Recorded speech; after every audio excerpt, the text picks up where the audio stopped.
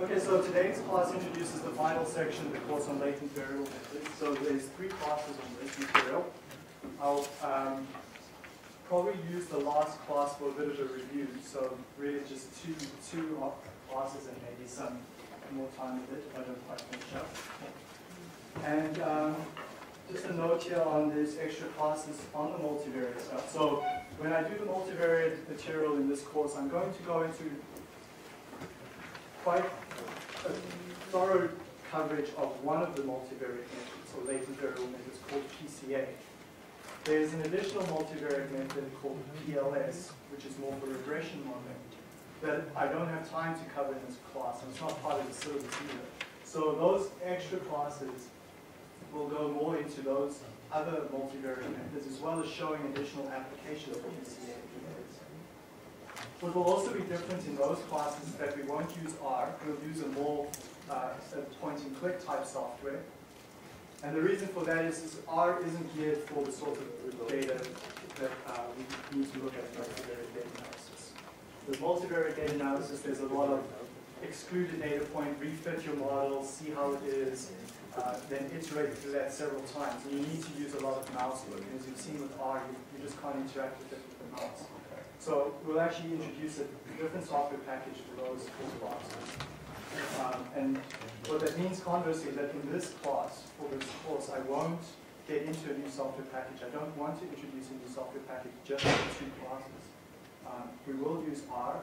It will be maybe a little bit more command line work than you'd like, but I'll put a very detailed tutorial up on that. That's actually not too tough doing it with R. It's just when it comes to PLS and some of the other methods, we need to use a different tool. So just on those dates, the first one is in fact a Tuesday, it's not a Monday. The classes were going to be Monday, Friday, but I've moved it to Tuesday, Monday, Friday, because I believe there's an optimization exam on the 12th. So we've moved the first class to the 13th. It's in the new engineering building on the 5th floor. Okay, so this section is going to take you to a very different way of thinking about data. I'm actually quite excited that this is covered in the course at MAC.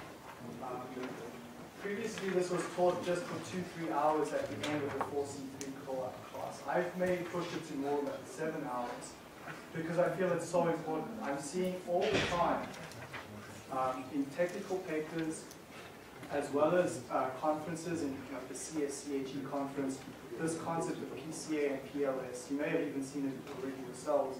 It's being used so widely that I really want you to come away from this course understanding what that means and when a colleague or someone else says, I'm using PCA, what did they mean?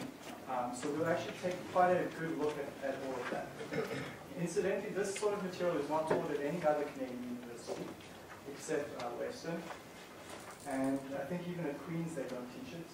And also what's interesting is that this course, 4C3, is kind of taught in 3rd year and 2nd year even in some other universities. So I feel that's also valid because really this course material is what you need just before you start working. To learn it in 2nd year is pretty much useless, forgettable. So I'm excited that this stuff is heavily emphasized in 4th year course at MAC.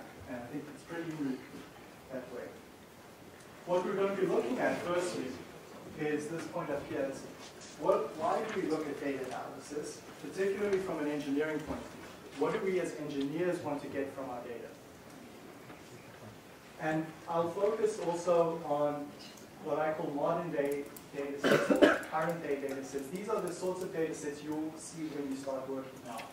Very different from the data sets that were around when books like, say, Box Hunter and Hunter were written. Box Hunter and Hunter is an excellent classic book for the types of data we had in the 1960s, 1970s. So there's relatively few variables where you can move them relatively independently, where the assumptions of least squares hold. But I'll show in the class today that the sort of data we get now, many of those assumptions don't actually hold. So we need different tools to process those data. And one of the tools that works extremely well is this concept of a latent variable method. So I'll then spend some time looking at it conceptually, geometrically, and algebraically. It's it's fascinating for me. I've been working in this area for about, I'd say, 8 or 10 years, and every year I kind of see a different way of looking at this stuff that's interesting, or that shows a new facet of the method. So I'm only going to look at these 3 different ways of considering what a latent variable is. But I have to admit that if this is an area that you're interested in and you start looking at, it's very, there's so many different ways of seeing what this does, and they're kind of complementary as well. So I'll go through this step quite a lot of time actually, especially on the geometric focus, because looking at the mathematical details is fun and interesting. If you pick up any stats book on multivariate data analysis, you'll see theorems and proofs and corollaries and so on. I think it's not that useful, especially from an engineering perspective. So I'm going to introduce it from a geometric perspective more. There will be some math though. It's important to look at the math. I kind of also get frustrated when I see people offering courses that say multivariate statistics without equations. I think that's just crap, because you've got to look at the math to understand when something goes wrong, where do I start to look at the system? And you have to have a good grounding in the mathematics. So we will look at the math a bit. And then in the next class, I'll look at principal components regression, and we'll maybe look at some applications in the last class of newer applications in the last 5 years or so of latent variable methods. There's some pretty exciting stuff regarding batch data analysis, product development, and so on here. Okay, so enough talking on that. Let's take a look at what engineers want from their data. So this page 4 of your notes, I have a few notes there. We'll come back to this in the next class much more. I'm just putting this out here so that you can see where we're heading. What we want to get from our data is the ability to improve our understanding of the system. So the classic example of this is when I say go to a company and I look at their data for the first time, I'm unfamiliar with the process. Or you as a new engineer, you start working at your first job, you're unfamiliar with the details of the system you're looking at. So you grab some data from the data historian, and companies have huge data archives where they've collected data very highly sampled on many, many tags or variables. So you can go pull that data from the system. So you run your Excel query and you get a big Excel spreadsheet of numbers. What do you do with that? You can start looking at plots, 1 variable at a time, or maybe scatter plots, 2 variables at a time, or you could even look at a scatter plot matrix, and I'll show an example of a scatter plot matrix later on. But where do you begin to understand how the variables move? For, the classic example on this is for distillation column. There's 60 odd million in a typical distillation column. Say 40 temperatures, 5 pressures, 5 flow rates, maybe a couple of derived variables, like an energy balance on so total energy input that's been derived from a couple of the temperatures. How do you then look at those 60 variables to see what's going on? It would be, you would expect, the temperatures on tray 2 and tray 4 not to be too different from each other. They're going to move up and down together because those temperatures are so close to each other. So that idea of redundancy in the data is why, I mean, it's one reason why we have so much data. We've got 50 variables, 60 columns of data, but not all of it contains totally unique new information. So how do you go about looking at that data and saying, well, I want to understand how the system works, which variables move up and down together, in other words, which variables are correlated with each other. And that's what we're going to show here in this class today, is by the last section of this class, we'll look at a data set that's very small in size, but we'll show the principle of how do you learn from the data. The second one, which we'll then look at points 2, 3, 4, and 5 in the next class after this. But the second one is on troubleshooting. This again is something that you would be able to do right away once you've completed this course, is the situation where something goes wrong on your process. Now, how do you start looking at this? For example, the yield drops off. The yield is typically at 85% and has for the past 3-4 days trending down 80%, 78%, and so on, and it's keep heading down. People are getting anxious. Why? What's going on? What has changed on the process? That's the key question. Is when there's a troubleshooting problem, it's what's the before state and what's the after state? What has gone different? So we'll look at how you can do that using vector variable methods. Because you have 60 variables, say it's a distillation column, you could go look at 60 different time series charts, plot them all up and say, well, based on that, we see that several of these temperatures start showing a drop around the time that the problem occurred.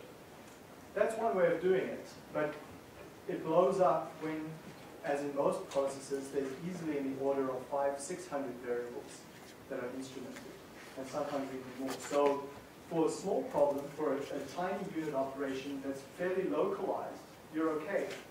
But the truth is that most processes are so interconnected with heat exchangers for energy efficiency that there's a lot of feedback and feed forward in the process that you can't say, I will just look at the data from this unit alone. You really have to take data from several units around that unit that's causing trouble. So you then easily land up with 100, 200 variables rather than just a smaller number from that single unit. So that's troubleshooting, and then the third one actually flows naturally from that, because once you've identified problematic regions, we'll show how to visualize the data and take it back to improved operating point. Or another way of saying that is to optimize the process. We've seen a little bit of that actually in the previous class where we looked at the response surface methods. Remember, I worked through that example on the board where we had just two variables, concentration and substrate, temperature and substrate concentration. And we were optimizing and moving along that surface to achieve some new optimum. That's one way of optimizing a process, but it's kind of expensive because you're manipulating the process and you're possibly causing unusual operation that's not going to be allowable. And the example we looked at was just two variables, and we had to do about 50 odd experiments in order to achieve an optimum. That is the best way to do it. That's the truth, is to go and manipulate your process and then find the optimum. But we often don't have the luxury to do that. So how can we use the existing data that we have? And why does the existing data work? Well, actually, it's quite interesting. Existing data on a process works really well sometimes. The data, in other words, where there's not been a designed experiment. The reason why it works well is because you kind of get free designed experiments when something goes wrong in your process. Someone shuts off a valve, or your feed material changes to different quality parameters. So your process shifts in response to these external disturbances. So you can sometimes get free experimental results. They're undesigned experiments, but they're still manipulations of the process. So what we're saying here in this third point is, how do we go back and say, can I use the past 2-3 years of data? Now, a lot of that data is uninteresting. A lot of it's just going to be flat lines or noise, or the process is operating constantly.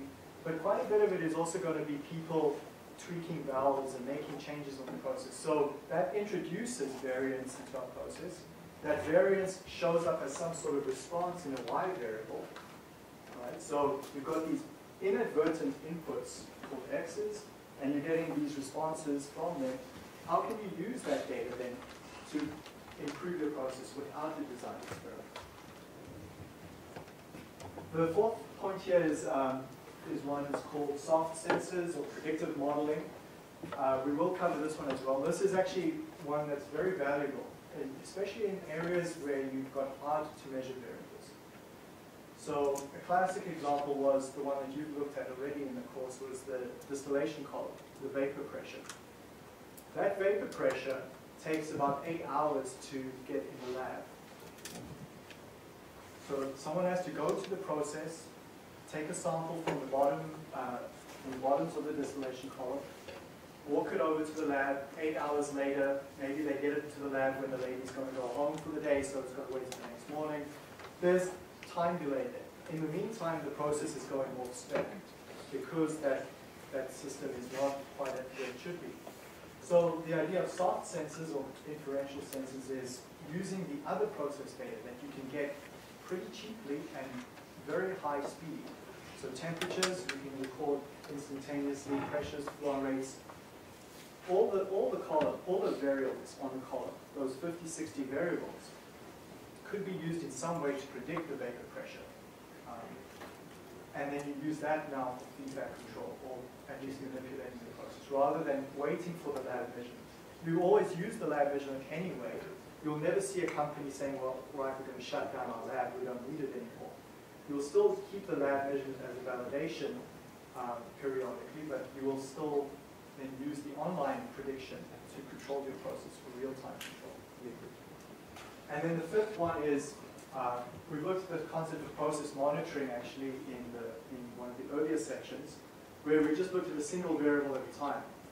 I'll show you that here in this section 5, when we get to it in the next class, is that when you've got two variables that are correlated with each other, you actually increase your type 1 error dramatically and can cause a lot of false alarms. So how do we account for that in a multivariate sense and monitor multiple variables at a time? So that's going to be the topic there. So I hope these kind of show you where we're going in terms of what we as engineers want from our process data.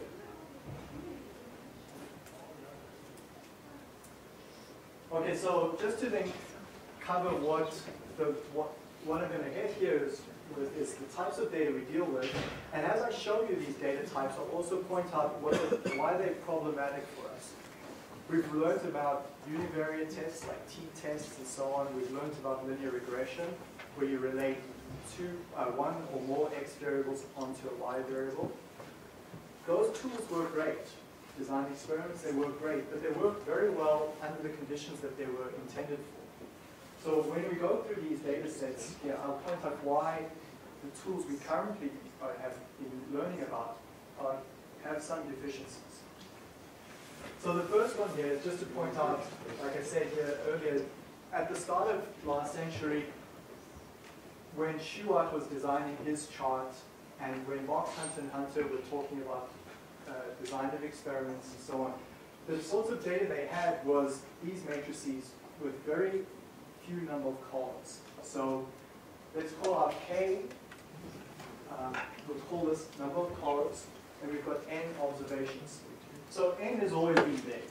With the process industries, N has always been a large number. However, whatever your budget is to collect data, you can make N as big as you want. But K is often the limiting factor, especially historically.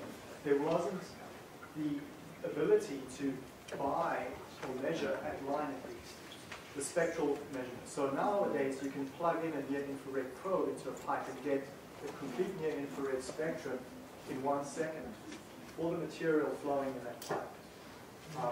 And they have that for several types of spectroscopy values.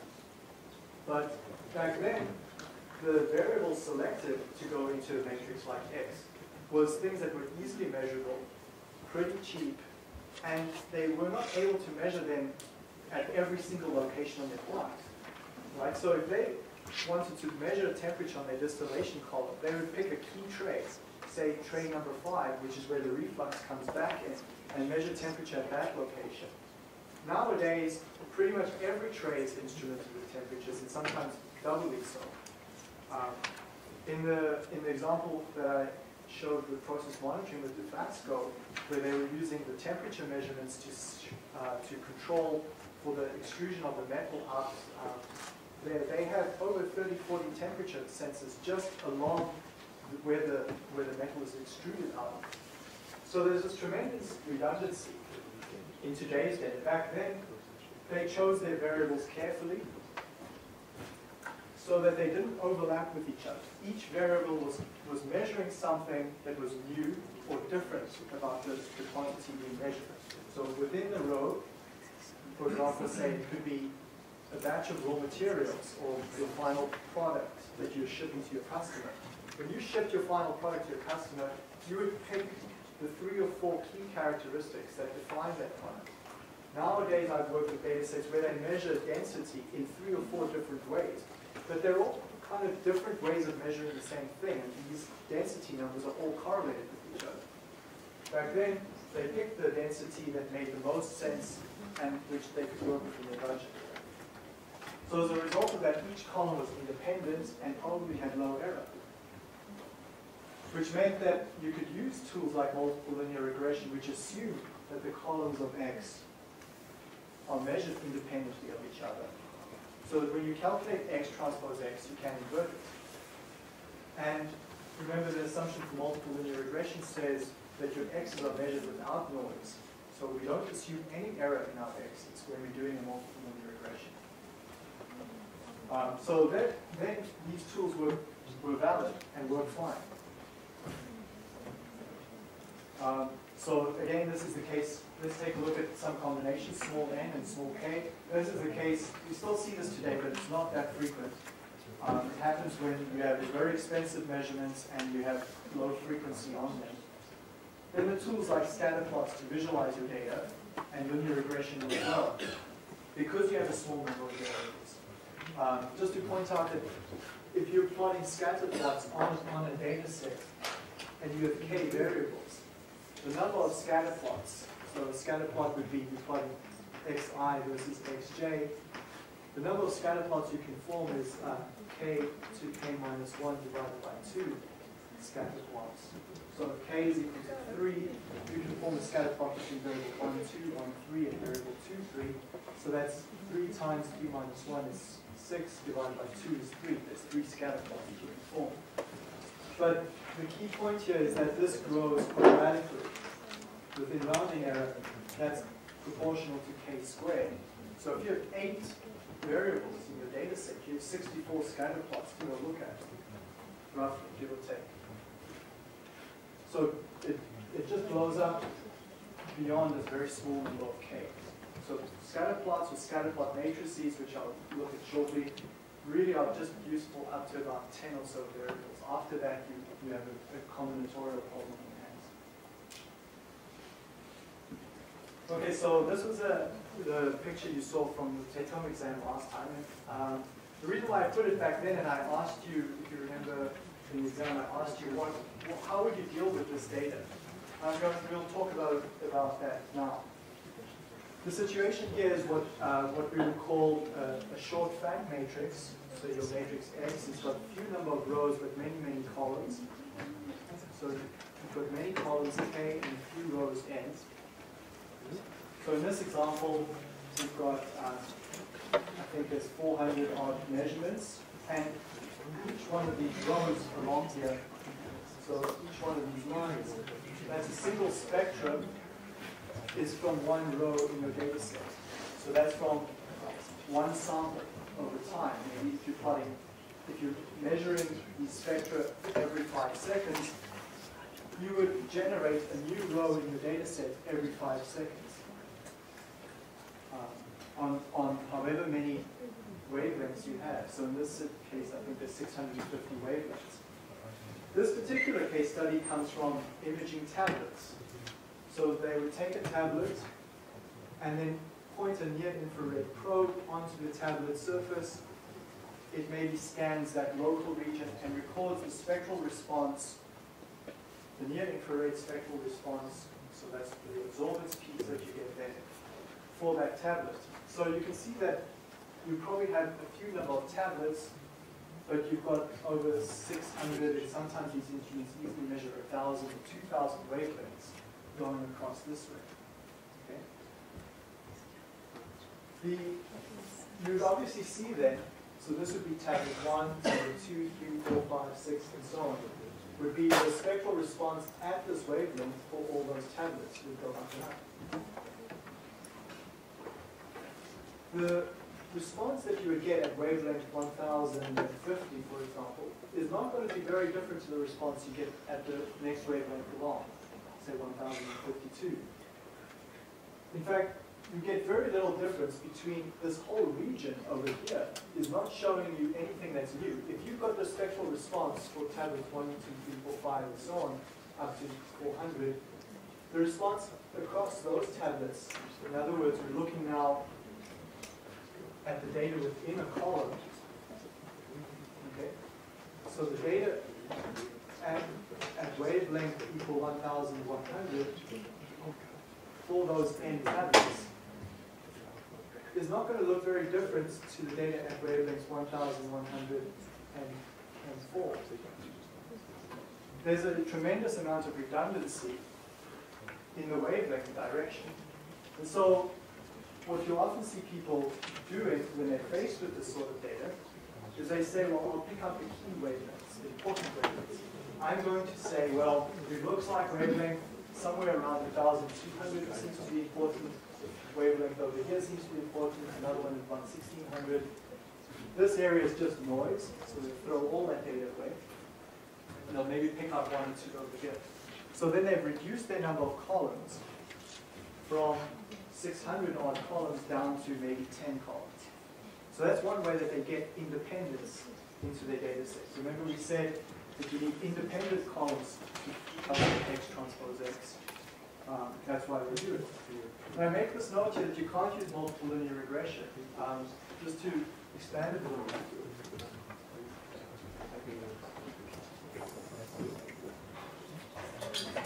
Say, for example, you're using the spectral measurement to predict some sort of property of the tablet. So now you've got your data here with about k equals 600 columns. You have n, say, 40 tablets, and you have a y variable over here, which is a single y. Okay. You want to use this data to predict some sort of property of your tablet. You cannot use the whole spectrum to do that. Okay? Because this matrix is now X transpose X is going to be a 600 by 600 matrix. Okay? Firstly, that's a big matrix to invert, and secondly, it's not invertible because it's so highly correlated. So we multiply that by, so we convert that and say X transpose Y, so that's going to be 600 by 40 and 40 by 1. So you're going to get you're trying to estimate a regression coefficient that's 600 by 1. You're saying the vector V, the regression coefficient, is a 600 by 1 regression prediction vector. That's impossible to calculate 600 parameters from 40 data points, 40 rows.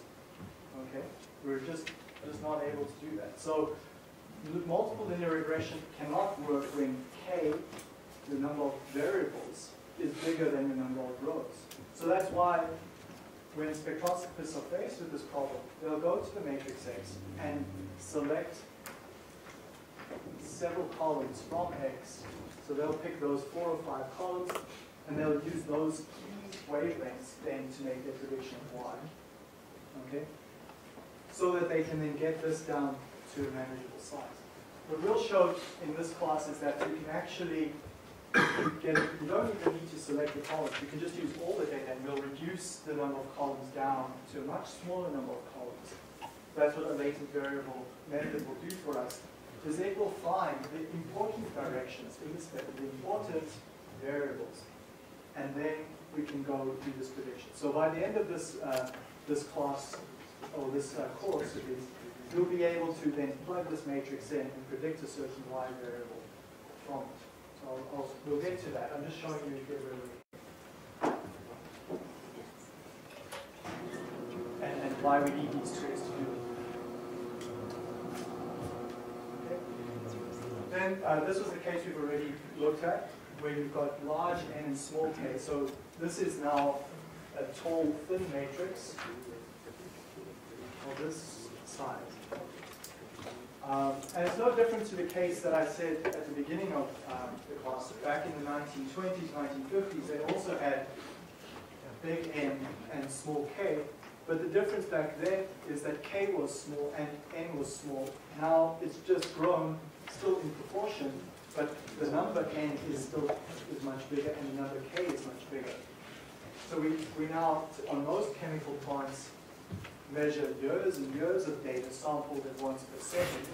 So n is a huge number in millions, and k is in the order here. I would say for a modest petroleum refinery, they would easily have 2,000 to 5,000 variables being recorded in their database every second, and sometimes twice a second. That's generating on the order of about 100 megabytes per second, being archived in these historians, as they call them. So these data historians go and electronically sample the temperature probes, pressure sensors, and all sorts of other instrumentation, and gather these data sets and build up a huge matrix that's retrievable by you as an engineer, and to go troubleshoot your process and monitor your process and decide how to find the more optimum operating point. So you can see quickly how scanning through these megabytes of data gets to get out of hand. Because it's now so easy for us just to arbitrarily go add temperature sensors to every tray and add various sensors all over the plant. Another point isn't just these sensors. These are easy physical measurements that are understandable, but often one thing that we do is we'll calculate dimensionless numbers or energy balances or other derived quantities from the raw data. So I've seen many plants where they'll have those data of the temperatures and the flow rates and so on go into basically a black box model. Some engineer 30 years ago has come up with some sophisticated black box model. Sometimes it contains partial differential equations and so on. These temperature measurements and so on become the initial conditions. They solve the QBE, and then they spit out derived measurements. So then those derived measurements are available as well, sometimes at the same sampling frequency as the raw data going into the system. So you get this black box with inputs from true measurements and outputs of these derived values, which are then themselves new variables to deal with. So that's also what goes into this X matrix, is some number of these columns are true measurements, but a certain amount of them are called calculated variables.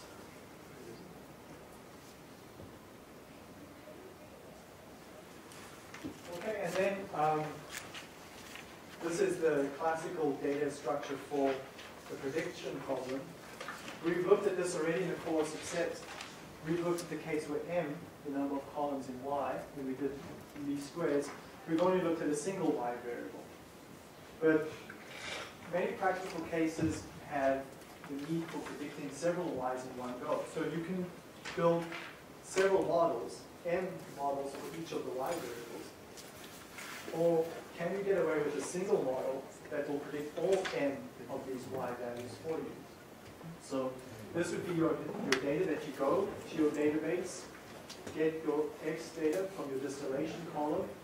You go to your laboratory database and get previous values that they've used, previous data from the lab, and get the corresponding measurements that the lab made. Okay? So this is historical data. You go to last year's database and get your last year's X data, go to the lab technician and get the Y values from the lab, and you build a predictive model that relates the X variables to the Y variables. Now you want to use this model online. Your historical data shows pretty good predictions. You're capable of predicting the Y with reasonable accuracy. So you say, well, let me try and use this online. What that means is that at the next time step, you get a new vector coming in here, matrix X, the same data that you used, and then you use some sort of model to predict that a new vector Y. Then you can use that for online control or feedback control and so on. And later on, perhaps, maybe 8 to 10 hours later, this Y variable comes available from the laboratory. You can verify if the prediction was good enough. One interesting way that this is used is not just for online process control, but also for real-time release of products. So a batch manufacturer, for example, out here in Sanya, some of the companies there that deal with polymer processes, they will run their batch, And at the end of the batch, they take a sample, send it to the lab, and then they decide that sample shows the product is good enough to ship. But often that sample takes several days to measure. So what they want to be able to do is use the data from their batch. So I'll just call this X for now, like this. But we'll look at batch data a little bit later. You can get it down to being represented this way, even though it's not recorded that way. So, but the point is, you get your batch data in X, then you get your data from a new batch that you've just run, and you predict your Y hat. And if your prediction is good enough, then you ship the product to the customer right away without waiting for the lab value. Okay? But it may not even involve the customer. Your customer might be your own company, just the next unit operation downstream. So rather than holding all this material in the batch reactor, you can now pump it out into the next downstream unit operation and free up this batch to run your next batch. So it's a great way to control for inventory, because just holding the stuff in a batch ties up your inventory in the process. It reduces your ability to have a higher throughput, because you're just waiting here with this material to release it to the next downstream operation. The reason why companies do that is because what if this Y value is bad? Well, then they pump it to a different place, or they reprocess it in a different way, or they dump it. But if the Y is good, they've been holding it there for 8 hours for no good reason. So if Y is going to be good from the lab, rather just pump it downstream and continue processing it. So it's a strategy called real-time release. And it's another place where that's seen a lot is in pharmaceutical drugs, because they don't want to ship drugs until they know that they've been improved to have good quality. But often, times to measure this Y is a matter of days and sometimes weeks. So being able to build these predictive models is tremendous value for us, from sensors point of view as well as from an inventory management. One of the other data types we deal with very frequently, and this is just in the last 20 years, this has become very, very common now, is these 3D data sets. We'll talk a bit about batch data as being a 3D data set, but this is what I'm referring to here is image data. So you've got a digital camera, and usually these are pretty sophisticated cameras. This is not your ordinary digital handheld digital camera. The reason for that is because your ordinary digital camera takes a photo of the form like this, and you can call this the x-axis and this the y-axis, and that's it. So you get your visual 2D photo. Proper imaging cameras will actually measure x, y, but they'll measure it over several wavelengths. So most typically, they'll measure red, green, and blue wavelengths. Okay, so they'll measure 3 wavelengths. Your ordinary digital camera does not shoot red, green, and blue. I can promise you. If you bought it for under $1,000, you're not shooting red, green, and blue. You're shooting fake red, green, and blue, which they then back calculate to red, green, and blue. But a true digital camera actually has 3 filters in there to measure red, green, and blue. So you now have 3 wavelengths. And then sometimes they'll have NIR, and maybe they'll have UV as well, or some other wavelengths in there.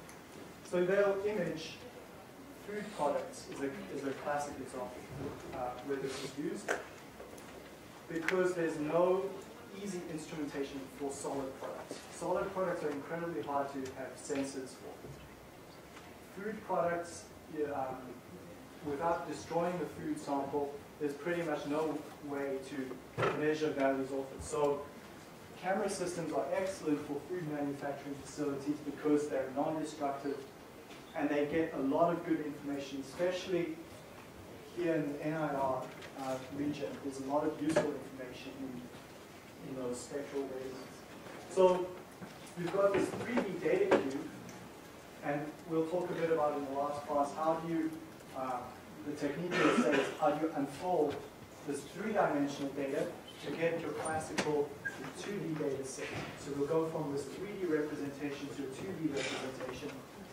There's 6 different ways you can unfold that cube, so you'll look at different ways of doing that. This is also common in medical imaging, so when you go to an MRI machine and it's slicing visually, slices through the body, you've got X, Y, and the Z dimension, and then a time dimension on it also. So with medical imaging, you can easily get up to 5 dimensions. If you take a video camera, like at the back of this class here, at the end of the class each week, I have 18 gigabytes of video. So there's not 18 gigabytes of useful information there. A lot of it's redundant. If you think of a video, or just even a digital picture, the pixel over here in the top left corner is going to be that white spot on the wall over there. And the pixel next to it is going to also be the same white spot. And for a good region of the pixel area, there's going to be no new information in that. So both spatially and time. So in the time direction, that region of the video is not changing. So yes, we collect 18 gigabytes to deal with, but there's far less real true information in that. So that's what I mean here by neighboring pixels are similar, both spatially in the X and Y direction, but also in the time dimension as in sequential frames of the video. So we'll take a look at this concept of 3D data sets in class. And then there's also a nice introduction to another 3D data set that you will see in the future, and that's batch data. So the classical case with the batch is you have your reactor and you charge the reactor. You fill it up with several raw materials. That is then closed up. You run your recipe, and your recipe is usually run in phases. So your first phase says just mix for 5 minutes. The second phase is ramp temperature up slowly until it reaches 100 degrees Celsius. The third phase is hold it constant for another 5 minutes. The fourth phase is turn agitator on to a higher setting. And then the fifth phase is slowly add a new reagent, and so on. So you'll see these recipes, multi-phase recipes with easily 10, 15 steps that go, and then once it's reached completion, the batch is discharged and sent on to the next unit operation, or if it's your final product, you'll measure a bunch of these Ys, quality properties, at the end of the batch. So you may measure number average molecular weight, weight average molecular weight, viscosity, and so on. Various properties of interest as a result of running the batch. So the Z matrix here contains what we call initial conditions. This is the name of the operator who charged the batch. Maybe the batch number of, or maybe not a batch number, but call it the lot number of the raw materials charged. Kilograms of A charged. Kilograms of B, kilograms of C, and various other information that remains constant for the duration of the batch. That's the key thing. The Z matrix, each column in Z, contains information for a particular batch. So the batch is the row-wise direction here. So the Z matrix contains information that's constant for that whole batch. The X matrix then contains your trajectories for that batch. So just look at one of these planes going back into the board. This first column could be the temperature. The second column going back into the board would be the trajectory against time of, say, the agitator's power. And the third variable could be pressure in the reactor, and so on. So we've got K variables measured over time corresponding to one batch. So we've got the initial conditions for that batch, the trajectories, and then the final conditions for the batch. X, Y, and Z. That's what those mean. Now, what I've drawn here actually is a little bit idealized because the X matrix is never so perfectly looking. Each batch actually is of different duration, right? Because the recipe goes something like run phase 1 for 5 minutes. Okay, sure, then all the batches will have phase 1 for 5 minutes because that's the recipe goes. But then Some of the intermediate phases say things like ramp the temperature up until it reaches 100 degrees C. So if you run the batch in winter time, it's going to take a longer time to reach that required level than some of the batches you run in the summertime. So your wintertime batches are going to have a longer plane sticking into the back of the board. They're going to extend out further there than some of the other batches. So what I've drawn here is a nice situation where all your batches kind of have the same duration, but every real batch system has this X matrix where the front is nice and even, but the back is what we call ragged. There's like different durations of batches. So that's a different problem in itself. It's called the alignment problem. So how do you align these batch data first? But for now, just think it as you've got a nice 3D cube of variables by time by batch. Okay. And then another type of word you'll see sometimes used is this thing called data fusion. It just means combining data sets. So that's really what the fusion is, just combining data sets. Okay, so as engineers, then the issues we face are the sheer size of the data. Okay, so you've probably been convinced now that we've got big data sets to deal with. Batch data sets generate megabytes of data. Video or image data sets generate gigabytes of data easily within a day. That's not the problem so much as the size, but it's the row and the row dimension. That we can deal with. The row dimension is easy to deal with. The problem is this column dimension that I mentioned earlier, where we've got this combinatorial growth in scatter plots. When I say the row dimension is easy to deal with, what I mean by that is, if we've got a matrix here, we've got many rows but few columns. Okay? We can deal with that by subsampling. We don't need our data every second. So then we can say, well, we'll just take an average of 60 data points, so we'll get the minute-by-minute averages. So then we've reduced n by 160. That's an easy way to get it down. We've also got computers with parallel processors. We've got cloud computing these days, so it's easy to deal with many columns. Many rows. The problem is dealing with the number of columns. That's because we still have to deal with each column. We can't get rid of that. The row dimension we can easily subsample or deal with it in some way, but it's the column dimension that kills us with the modern data sets. As I've mentioned there, we've got this lack of independence because so if you had to look at the distillation column data, this first column for temperature is almost identical to the next column for temperature, and so is the third and fourth column. Because you've got so much redundant sensors on the process. Now, it would be easy to say, well, I can just pick a reduced set of columns. And that's true. For the distillation case study, it would be easy to say, well, I know the temperatures of tray 5, 6, 7, and 8 are going to move together, so I'll just use the average of those temperatures. And the temperatures of trays 9 up to 20 are going to be similar. I'll also use the average of those. That's trivial.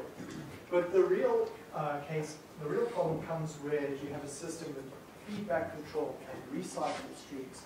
Because, sure, you've got the temperature over here. Now we've got many columns, so K is this maybe this big. Okay? So you've got the temperature measurements here in the first few columns. Then you've got a recycle stream or a reflux stream that comes back, and just the way that you draw your data, it comes over here as this column. And then further down, you've got another column. Then these 5 or 6 columns are correlated with each other. They're so tightly correlated with each other because these unit operations interact so much. It's easy to see, well, I know that these columns are physically close to each other. These data are physically close to each other in my process. It's easy to say, I will subsample them. But these columns, you may not realize that there's such tight correlation, right?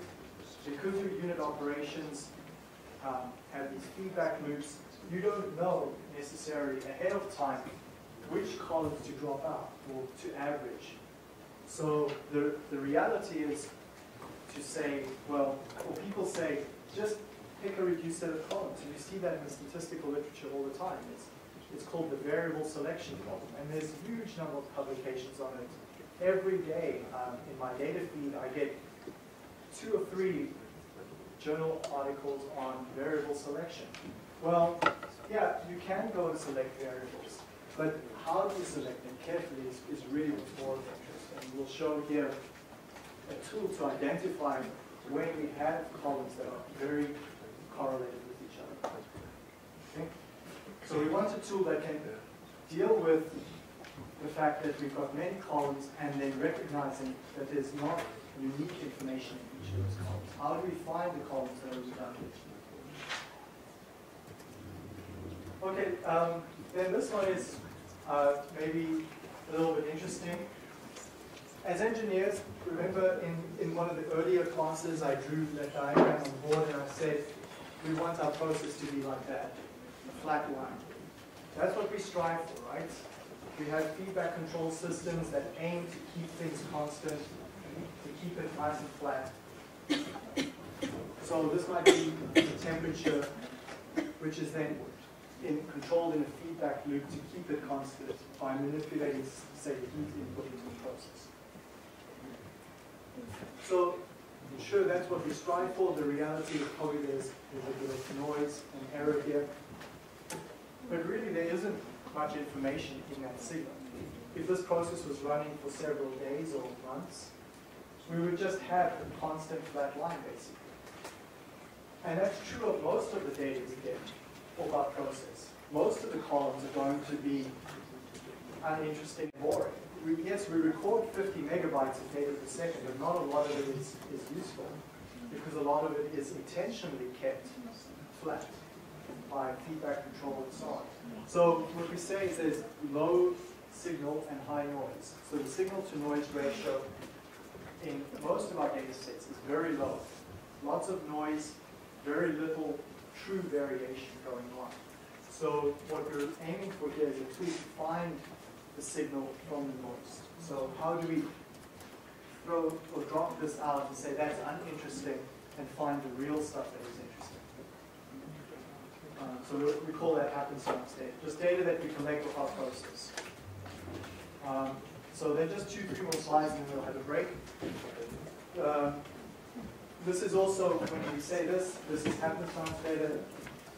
When we look at this, there's no cause and effect. If I see, let's take another situation here. If I see a variable doing this, and then I've got another variable doing that. Sure, these variables are correlated with each other, but I can't say the one causes the other. So this is heat input, and this is temperature. As an engineer, sure, I would say, yeah, the heat input is going to cause an increase in the temperature. I know the cause and effect phenomenon from the first principles point of view. But when I look at the data set, and I see this, I can only say this is correlated with each other. I can't say this is cause and effect. The only time you can say things are cause and effect are when you've made a designed experiment with randomization. Then you can say, yes, I've made this intentional change and then I saw this effect.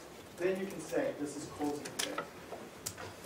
But the truth is, as I say here, that the correlation structure, when we say correlation, that's often good enough. Right? We can't expect to go do design experiments on processes all the time. So when we see this correlation pattern, we just use our heads and say, okay, well, heat and temperature are correlated. When I see this in my data set, I can infer what the cause and effect is. But I just wanted to put it out here so that you see it there.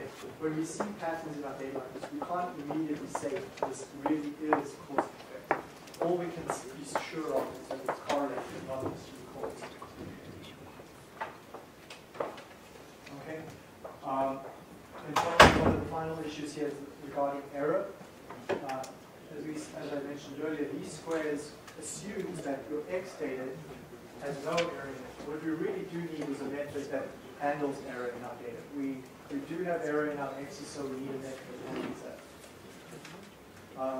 And then a big deal is as we measure all this data, we're going to have huge chunks of missing data.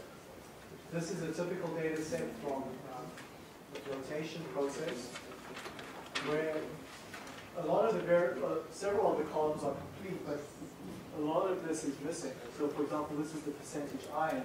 For whatever reason, at this time period, maybe the lab was shut down, or those samples were lost, or the sensor went offline, or was down for recalibration. There's a lot of reasons why we get missing data. So when you look at a multiple linear regression, remember you create your X matrix and your Y vector. So with multiple linear regression, you've got your X matrix and your Y vector. If you have a missing value in that location in X, you cannot calculate X transpose X. You just cannot. So what software like R does and most other software packages is they'll drop out that complete row.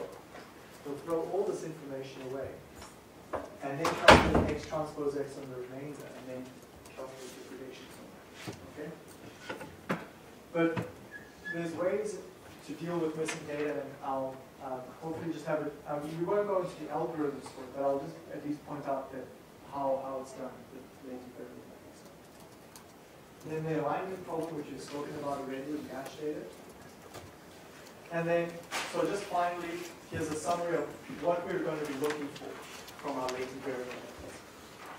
We're going to be looking for a tool that can extract the information from the data. So from the many columns in this matrix X, find me the real information. So reduce, basically all that latent variable methods do is it's a data reduction tool.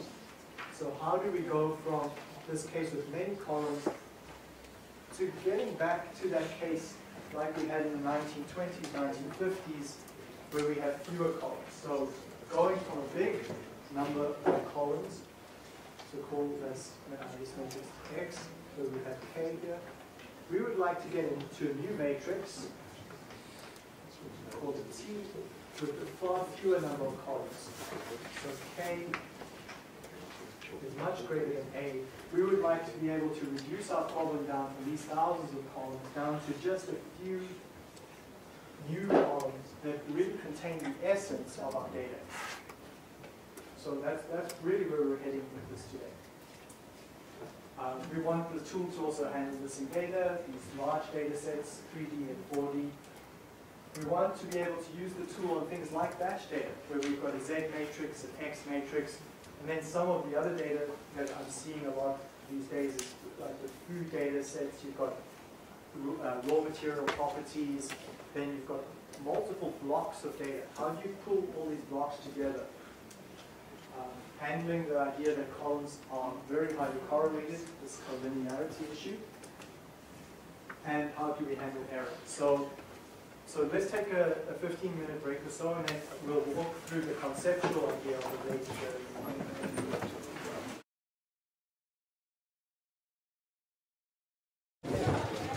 The next section.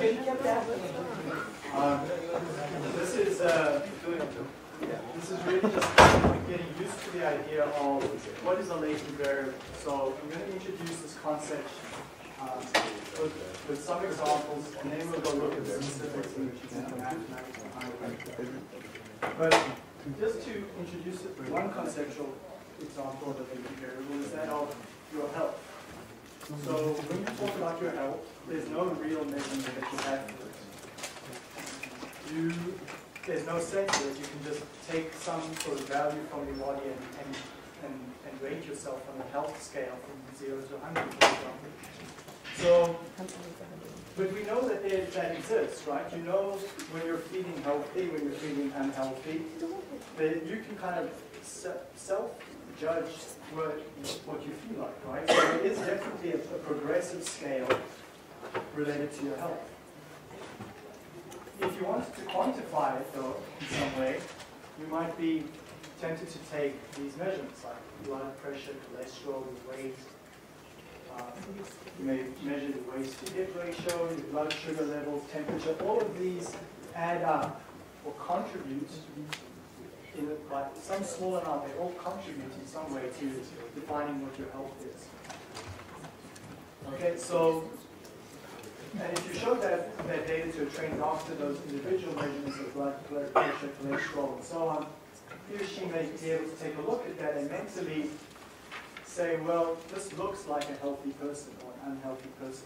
Whether they know that or not, they're kind of assessing you based on those raw data and then coming up with some overall score in their head on what type of level of health you have. So what we can say in this case is that health is a latent variable. So when you hear the word latent variable, it's just another synonym for hidden. It's a hidden variable. There's no way to measure it directly. But it is there. And these things are all correlated with health. So a lower blood, or the right amount of blood pressure would be correlated with health. Say you had a health scale where 0 is very unhealthy and 100 is top health. Cholesterol would be correlated with health. A low value of cholesterol would be correlated with a high value of health. Or a high cholesterol level would be correlated with a low health score.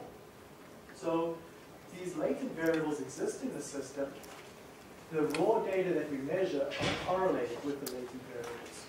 And the raw data all contribute in some way to the latent variables. So these words that I'm using, correlation, contribution, latent, I'm introducing them here specifically because we're going to see them over and over again in the next sections.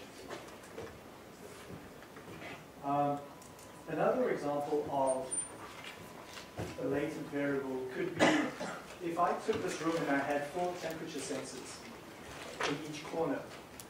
So that data shown over there is an example of what one might measure in Kelvin for this room over a period of time. Or maybe not this room, but a room in general. You would expect to see some sort of fluctuation there. What might that be due to?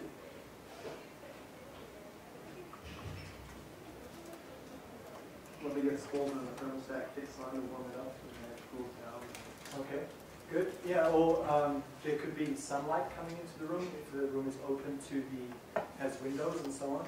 Or like you say, there could be some other air conditioner or a furnace that's manipulating temperature in some way.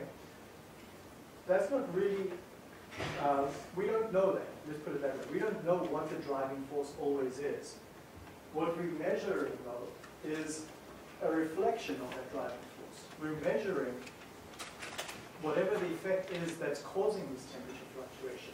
So if it is the sunlight coming in, we're measuring that up and down cycle due to the sunlight. Or if it was a room controlled by a thermostat and a furnace, we would hopefully expect relatively flat lines because that's the job of the furnace, is to keep it relatively flat if it's working well. So again, here in this example, similar to the health example, we're measuring variables that we can't easily measure, temperature, and they're correlated to whatever the driving force is in the system. We don't know what the driving force is, we don't, or we may have a guess, but if we just collect this data without doing a designed experiment, without manipulating the driving force, all we can say is that we know that this data is going to be correlated with that driving force. The data is just a reflection of whatever's moving the process up and down. Now, one way to visualize this geometrically might be, as I've shown here, you can go look at one variable at a time. You can show the time series plot. So, like I said in the previous part of the course, when k is very large, you've got a new time series plot for every measurement you have. So, like a distillation column, there would be 60 or 70 of these time series plots to go look at, which makes it tremendously difficult if your boss says, well, what's gone wrong in the process? You have to go through and scan each one of these, and maybe you discover, okay, yeah, there was this unusual dip in the temperature at roughly the same time that the problems occur. And then you could use your engineering judgment to say, well, that is a likely cause for the problem. But to see this is easy enough in 4 charts. It's very difficult when you've got 60 or 70 of them stacked together. But the main point here is what we're seeing in our raw data our raw measurements, is just a reflection of the driving force. So another way to look at it is to look at Q plots. Here I called X1 as the first row in that previous plot, X2 and X3. But we lose the time information now. So in this one, we can see the progression over time. When we look at it this way, this point over here is measuring the value of temperature for the first variable, the value of temperature for the second variable, and then the third variable in the vertical direction. So this point over here had whatever the lowest value of X3 is, the third temperature, had the low value of temperature for that variable, a moderate value of X1, and a high value for X2 for the second time series plot. So just going back to the time series plot, this would be X1, X2, and X3. I'm now just taking those data points and plotting them in this form here, which we will see a lot for the rest of this class today. We'll call these cloud swarms. So this data swarm or swarm of points shows that X, Y, and Z intersect, or sorry, Z, X, Y, and Z points where that each data point meets, and we'll call this a cloud swarm. And what's interesting is that when you look at the cloud swarm this way, you see the correlation as well. And we saw the correlation over here with time. So these variables move up and down in time order. If we plot them in a cloud swarm, we're seeing that same correlation pattern. There's almost a diagonal trend in the box from one corner to the other. So from low to high. So this diagonal trend over here shows when X1 is low. So this is the low level of X1, the high level of X1. When X1 is low, we're in that region, and X2 is low. So X1 and X2 move together. They move from the top corner there down to the bottom corner there. They move along that zone almost. Looking at the middle part over here, you see the same effect, except now this is the high value of X1, this is the low value of X1 because it's been rotated. We're looking at it from the back corner. So a high value of X1, and this is a high value of X2 as well. So you're seeing the same data moving along that corner this way. But the reason why I showed this angle is to highlight there's a few unusual data points over there. If those data points were not there, then that cloud of points would really, you could almost build a model of this system and say the diagonal line from the one corner to the other corner of the box is really what we're expecting the behavior in the system to be along that diagonal. So we're going to see this a lot. Another way to look at it is just to visually rotate the thing.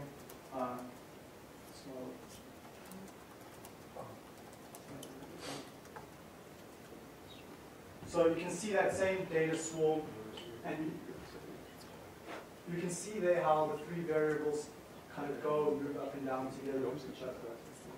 I apologize for like the zoom in and out, it kind of makes me nauseous watching it. But the main point is that this diagonal line exists in the system. And notice there when it's almost at that angle, I'll try to stop it this time.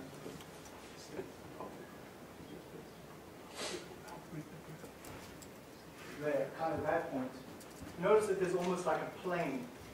You can draw a plane through the box this way. That is the plane on which most of the data seems to lie. Okay?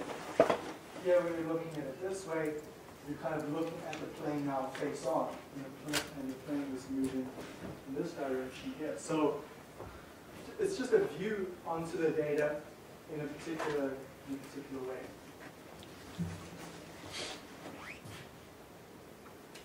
Okay, so that is when we're talking about latent variables, in this case of the temperature, what would you expect to be a way that you can quantify the latent variable? If I had to, let me put it to you this way, if I had to put two new sensors in the room, put one, say, in the middle in the left and one in the middle of the right, on the right-hand side, I now have 6 sensors in the room. But I know that I'm not getting 6 independent pieces of information, right? Even though I've got 6 temperature measurements in the room, there's still only whatever the phenomenon is that's causing those temperature measurements to move up and down, that phenomenon is still there.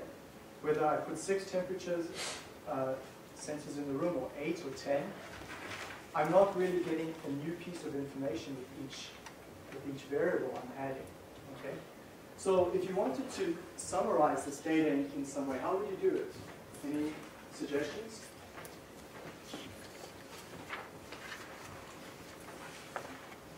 Right, instead of looking at 4 temperature measurements or 6 or 8 measurements, how would you do it?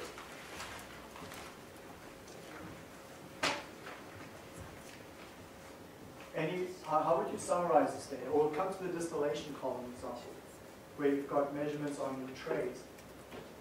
Any suggestions on how you would reduce the number of temperature measurements that you would have to deal with? Averaging? Yeah, so if we take a look at it this way, I'll call it X1 is the first temperature, and X2 is the second temperature, X3 and X4 is the fourth temperature. We want to create an average temperature variable from that. So what do we do when we do an average? So we take in sums here, and we divide by 4. Right? So one way to write this is we can say we'll take a quarter of x1 plus a quarter of x2. Okay, so that would be one way of writing that. And I'll call this new variable some sort of average temperature. Okay, and if I'm going to do this a bit more mathematically, I would be inclined to write something like x1, x2, x3, x4, and write 1/4. Okay. That would be an equivalent way of writing the same thing.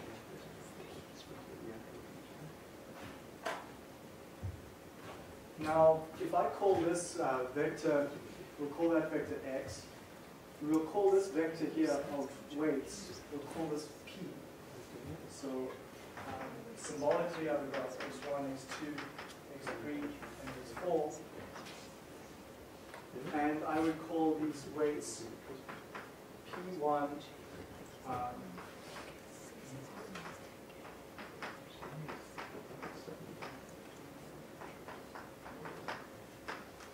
I'm going to call these weights p's.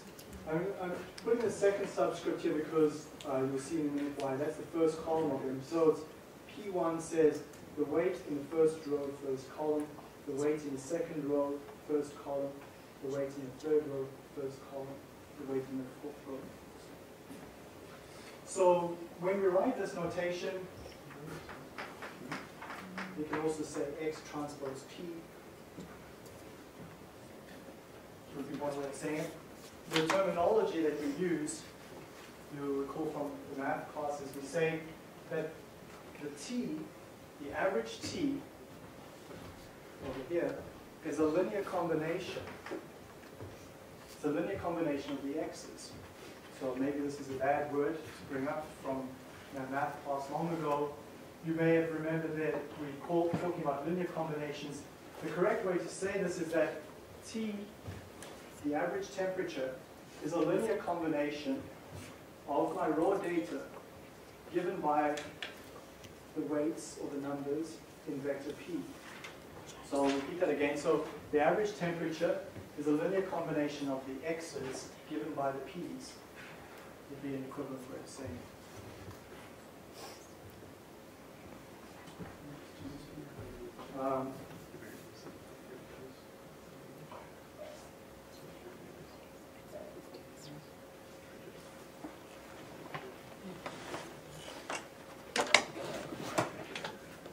Okay, so So we've got this average temperature then computed from the raw data.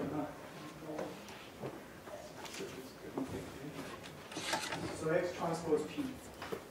So our latent variable in the system, we don't know what the latent variable is, but we've got these 4 raw measurements, these X's, and we know that if we take some sort of linear combination of them, in this case the straight average of the raw data, we will get a new variable, T1. And this raw variable is going to follow, in this particular example, it will follow the exact same pattern as the X variables. So if I just sketch out the T1 variable over time,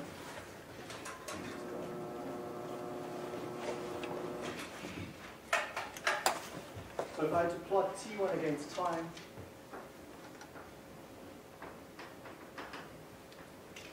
it would probably have the same pattern as the X's as well because of the way it's been computed. So it would do this also. And then I'll just plot here X1 would have a similar pattern. So our X's are also going to be correlated with this new latent variable, T1. I'll call this T1, our latent variable. Okay, so that's one way of thinking about a latent variable, like the health example. So coming back to the health example, you could say your health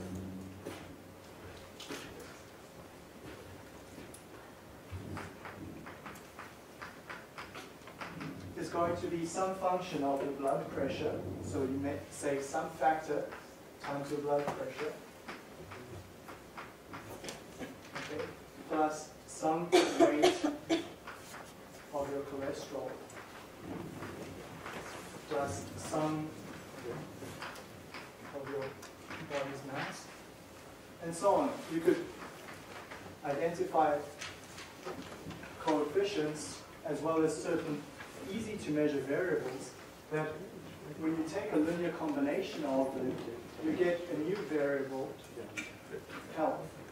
So your health is going to be correlated to your blood pressure, correlated to your cholesterol, your weight, and here we'll just take your weights to hip ratio.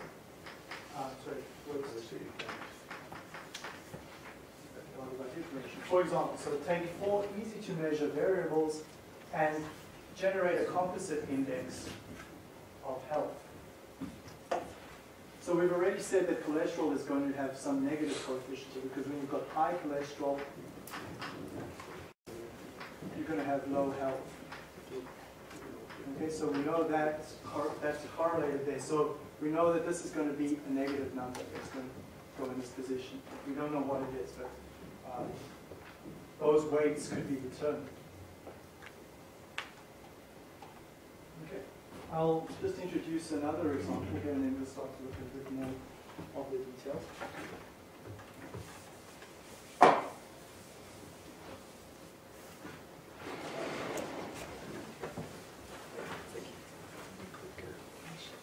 So the next example is one that I spoke about far back in the course, was we've got pieces of wooden boards. Okay?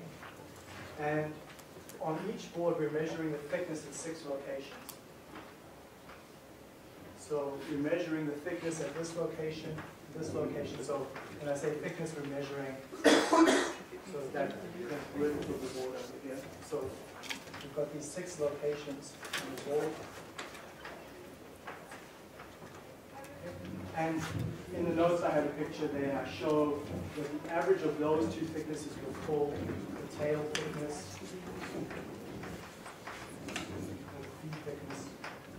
And then depends on this angle we look at, and this is the fin thickness.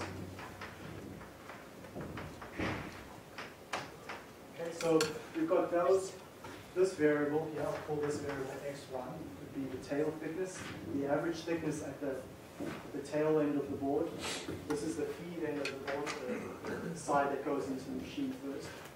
So you've got the thickness at this location, the average of that would be x2.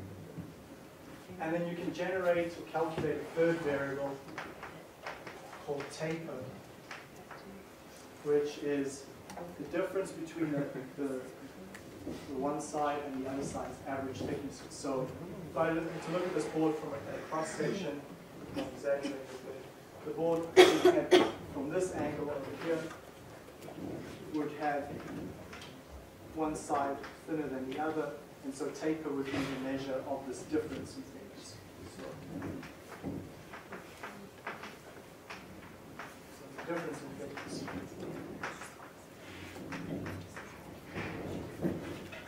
Okay, so that could be, that's our system under investigation. We've got these three variables: the tail thickness, the feed thickness, as well as the taper. And if these are pieces of wood, they are cut by blades, so what happens is we've got the circular blades here, and several of them, and the piece of wood kind of comes into this and it gets cut through the fork. So if you have that as a mental picture of the system, you would expect perhaps then that the feed thickness, when we plot it against the tail thickness, they're going to be correlated with each other. Okay? Because as the board goes into the saws are, if this is the spacing between the saws, the board kind of gets cut through this. The whole board is going to be cut roughly at the same thickness. So whether you're measuring the thickness on the tail end or at the feed end, your variable x1 and x2 are going to be correlated with each other. Okay? So if x1 is thicker, x2 is also going to be thicker. If we plot x1 versus x2, like I think this picture is in the notes, then you expect that sort of relationship between the two.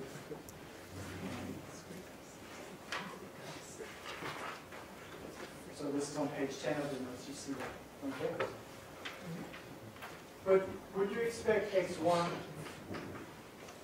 to be correlated to x2?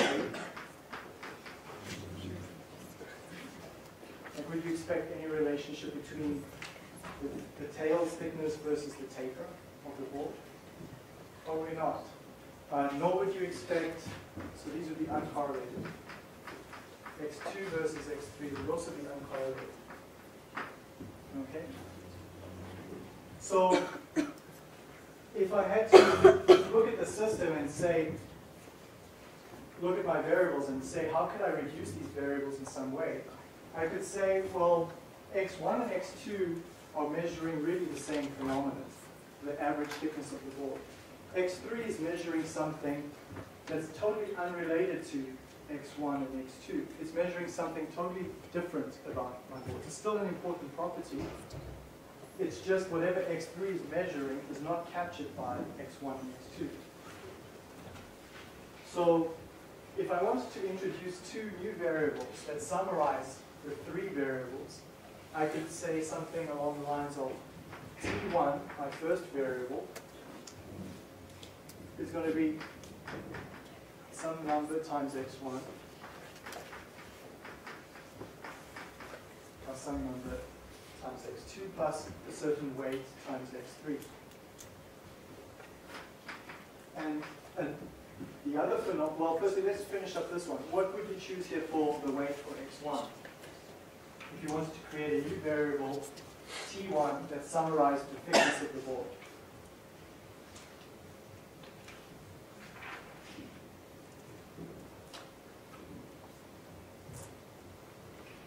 So in this situation, like the temperature example, we want to create a new variable that's a summary of the raw data. You could use, for example, that this is 0.5 times the tail thickness and then a half times the feed thickness, and then give zero weights to the taper because it's measuring something that's totally unrelated to these. So T1 then could be considered the average thickness of your board. T2 then would be a measure of the other independent phenomena in the system. So x1, x2. So reasonable weights for this other variable in the system, we could say, well, we put zero weight on the tail thickness and 0 weight in the feet thickness, and give full weight to the taper. So now, by doing this, what I've gone and done is I've taken my raw data, x1, 2, and x3. So I've got 3 variables. I've reduced these 3 variables down to a 2-dimensional system. 2 new variables called t1 and t2. And I've done that by taking a linear combination of the raw data. So if I had to draw this in matrix form, I could say t1 and t2 is equal to x1, x2, x3, okay, times some matrix over here that would just summarize this. So this would be 0.5 times x1 plus 0.5 times x2 plus 0 times x3. And the second latent variable would have zero contribution from the first raw data point, 0 from the second data point, and a full contribution from the third data point. So that might be one way to summarize the data from the data system.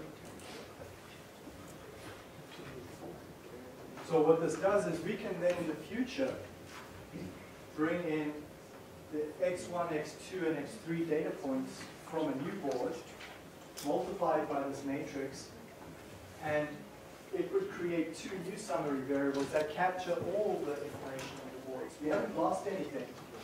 We've gone from 3 variables down to 2 variables, but we haven't lost anything. T1 measures the average thickness, the tail thickness and the feet thickness.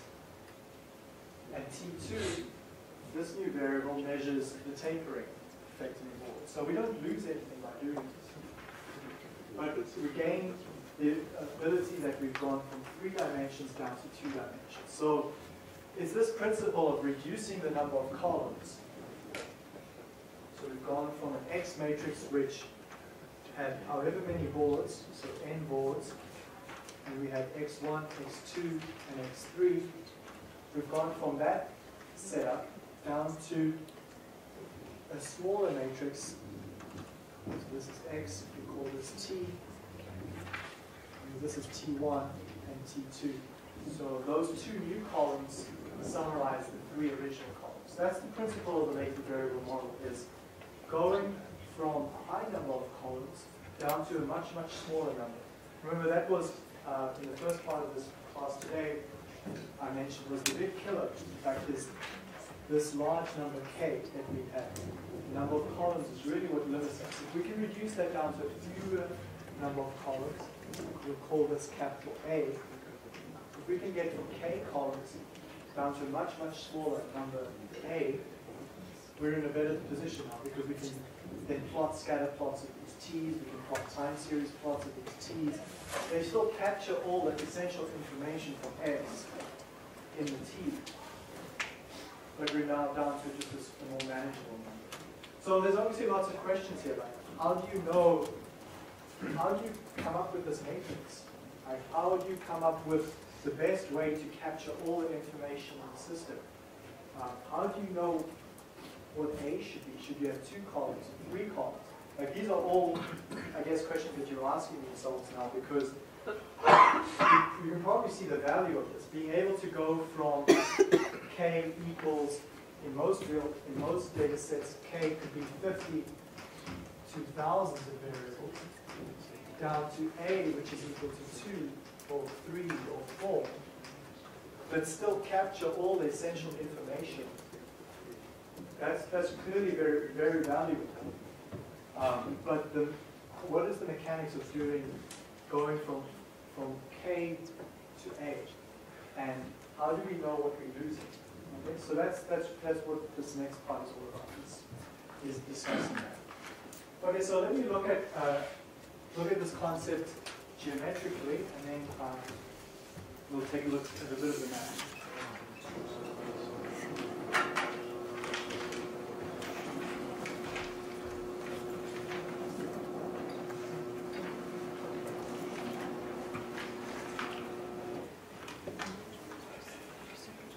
So this is on page 12 now.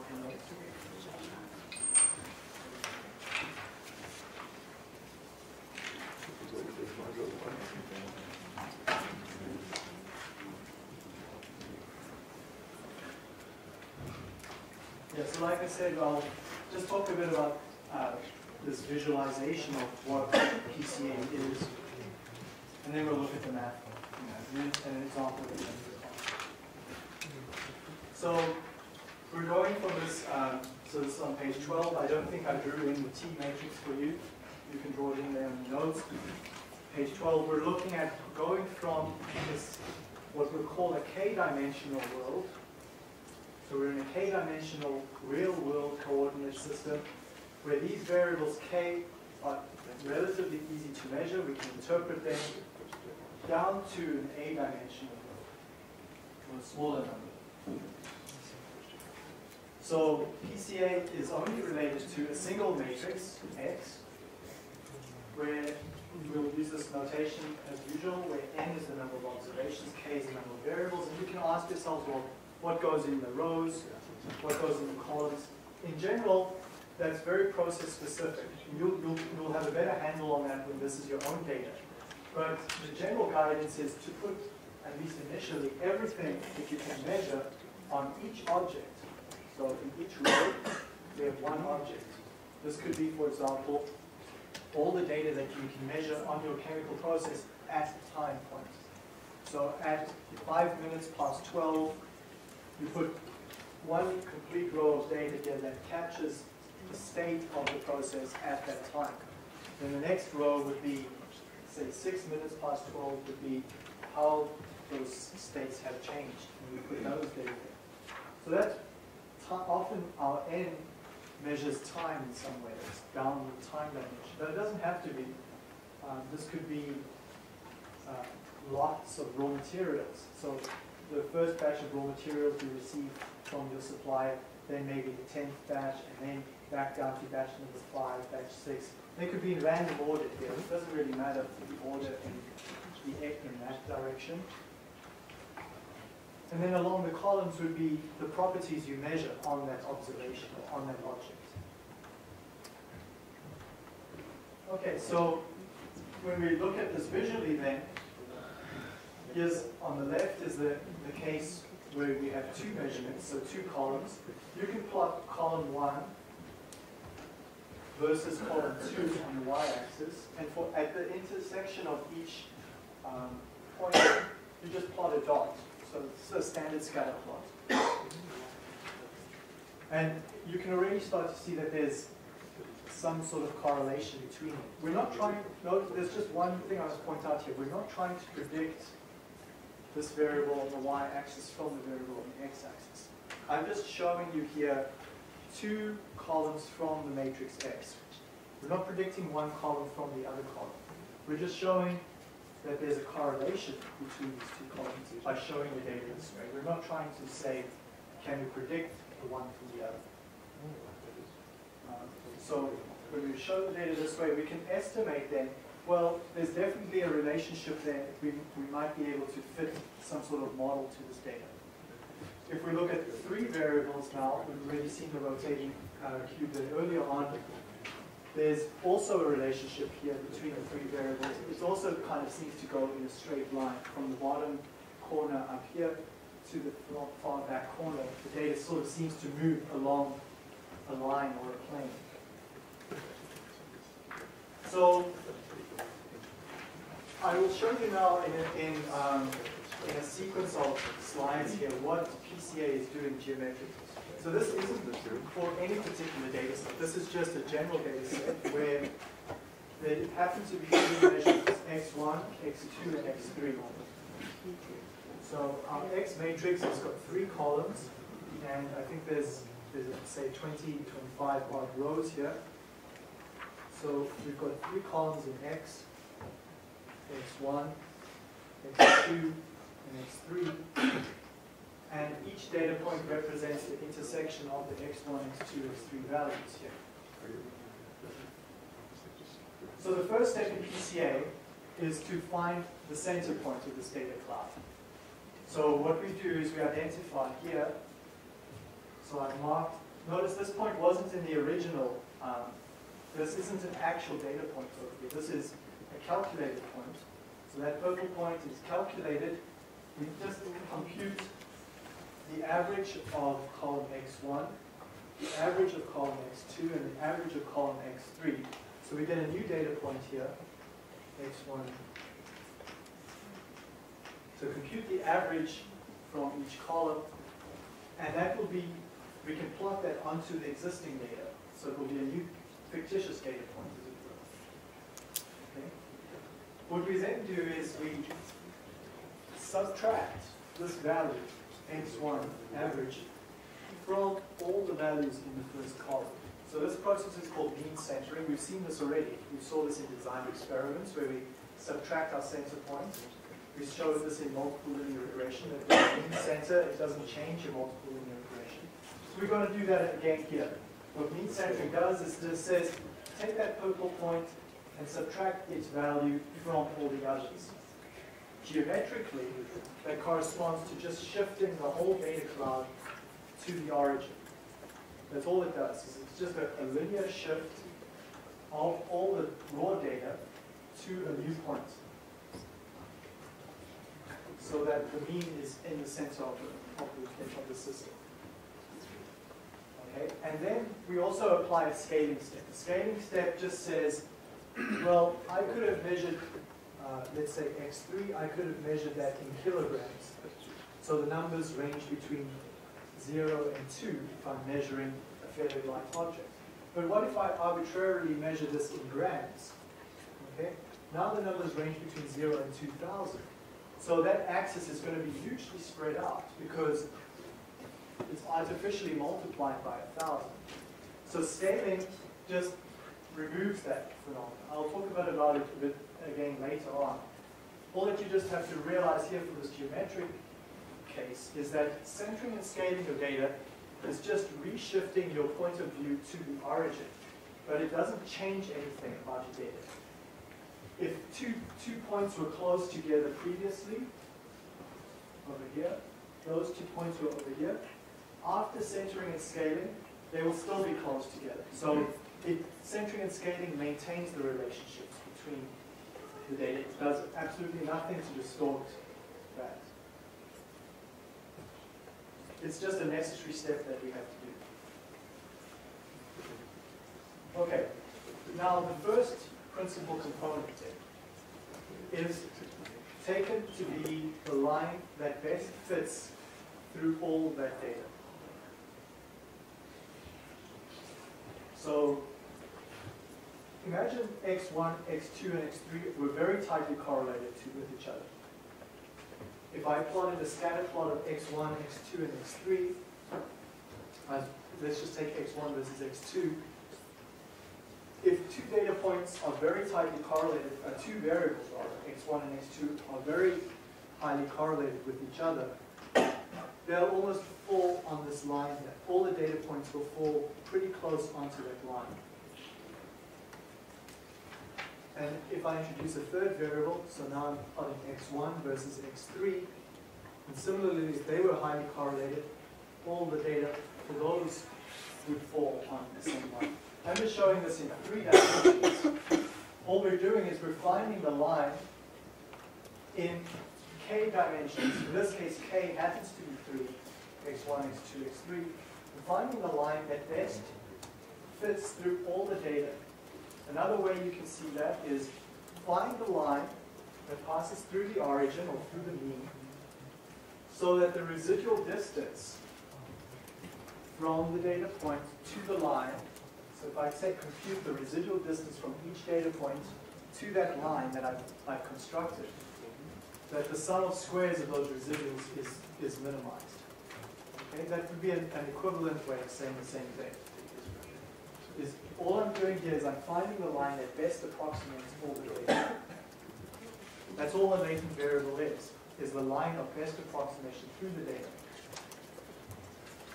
Okay, so when I say that we're finding the best fit line, and it's a line that minimizes the error, there's an alternative way of understanding it. The best fit line is also the line that explains the maximum variance, or that has the highest variance. So let me just talk a bit about what that means when I say explains the highest variance. To calculate what variance is explaining, all that it's doing Once I've calculated this, I've found this direction. Basically, this orange line is a vector that points in a particular direction. I found that direction now. I go and for each data point, so this is this observation over here, I project a 90-degree line to the best fit line. So construct your 90-degree line to that. Then this point lands up on the orange line, this first component. Now, this particular observation has that point on the orange line. This distance from where that point is on the orange line to the origin, okay, that distance, that's called a score. For this data point, we can calculate its score value. Its score value is the distance where that point meets the line to the origin of the coordinate system. So for each data point now, for each observation, I can project it onto the line and calculate its score value. So this point will have a score value. I'll just say it will be some negative number. So going from the origin down, it will be, say, -4. This point, projected to the line, will have a score value, say, -5. This point will have a score value of, say, -7. Okay? This point up here will have a score value of, say, +4. Okay? So for each observation in the system, once I found this line, I compute a score value. So I can write it that I can get T1, 1, T2, 1. So this says calculate for the second observation the score value along this first component. That's what this second one is. So the first subscript refers to the observation number. So T3 is for my third observation. I can calculate its score value. The fourth observation, T4, I can calculate its score value. And remember, there's n observations in the system, so I can go all the way up to Tn and calculate that its score value. Okay, so for n observations, I can calculate n scores. Okay. Is it, I just want to pause here. Is this clear up to now? Is any uncertainty? So what we're doing is we're fitting a line. And don't worry, I guess you're asking yourself, how do you know where that line goes and all that? Well, there's algorithms to compute that, and we'll talk a bit about that in the next class. But for now, just accept that this line can be found. Once that line is found, we keep it fixed. It's locked now. Then we find where each observation projects onto the line. So we project this point onto the line at 90 degrees. Project this point onto the line at 90 degrees. So this projection step gives us a score value. The score value is then this distance from the origin to where that point is projected on the line. And we collect all those values up and call them scores. So are the scores and the components, are they vectors, or is it? Okay, good point. Let's talk about that for a minute. This orange line is a vector. Okay, so it starts at the origin, and it points in this direction over here. And it's a vector in k-dimensional space. We're in 3-dimensional space here, but k is equal to 3 for this example. The scores on, each data point is also a vector. I can draw a vector from the origin out to each data point. Okay, I'll talk about that in a little bit later on this afternoon. But yeah, you can consider those to be vectors as well. The scores, on the other hand, are not a vector. The scores are just scalar. It's got a sign to indicate whether it lands on the positive side of this component or on the negative side. We keep the sign information, but it is a distance, but with keeping the sign. So this one will have a negative score value, and this point over here would have a positive score value. As with all these other points project onto this first component to keep a positive score value. So is the magnitude then, is that the distance from the point to the line or from the projected point on the line to the origin? The score value is the distance from the projected point on the line to the origin, or from the origin to the projected point on the line, either way. It's probably better to think of it as the distance from here to here, because then you keep the sign information. Okay, so well, it wouldn't matter too much as long as you're consistent in calculating all the things. So, but then there's another interesting point here is that once we get all these scores, we collect them all together, and we now have a new vector called t. So this is a vector with n observations in it. So it's an n by 1 vector. Okay, but we don't need to concern with that just yet. Okay, so that's the first component. When we say we've calculated one principal component, the first principal component consists of two things. The principal component is this vector that indicates the direction of the orange line. So principal component consists of two parts. The first part is this direction vector. And the second part of the principal component is this collection of score values, T1, T2, T3, up to Tn. So there's two pieces to a component. A component isn't one or the other, it's both things together. A component is that direction vector that defines the line of best fit, and the component also consists of these score values, one score value per observation. So there's two pieces to a component. Now, we've completed the first component. So it's locked and that's fixed. Okay. The second component is fit in the same way. In the same way we calculate the first component to best fit the data, we calculate the second component. But there's an interesting additional constraint. We constrain the second component to be orthogonal or 90 degrees to the first component. So if you think about it this way, that the first component is now locked, it's passing through the origin. We can't shift the first component. Once we found it, it's the best fit to all the data. So it's locked in that direction. So geometrically, when we're dealing in 3 dimensions, the second component must pass at 90 degrees through the first component. But I'm free to rotate it anywhere around as long as it's 90 degrees to this first component. I can rotate the second component. I keep rotating it until I find the next highest direction of variance, or the next best direction of fit. So let me explain that a bit, because it's a little bit confusing maybe at first. Coming back to the first component. When I say the first component is the line of best fit, it's also the line that explains the greatest amount of variance. And what I mean by that is, if I take these t values, I can calculate the variance of this vector. So there's n values in this vector. I can calculate the variance like I do on any vector.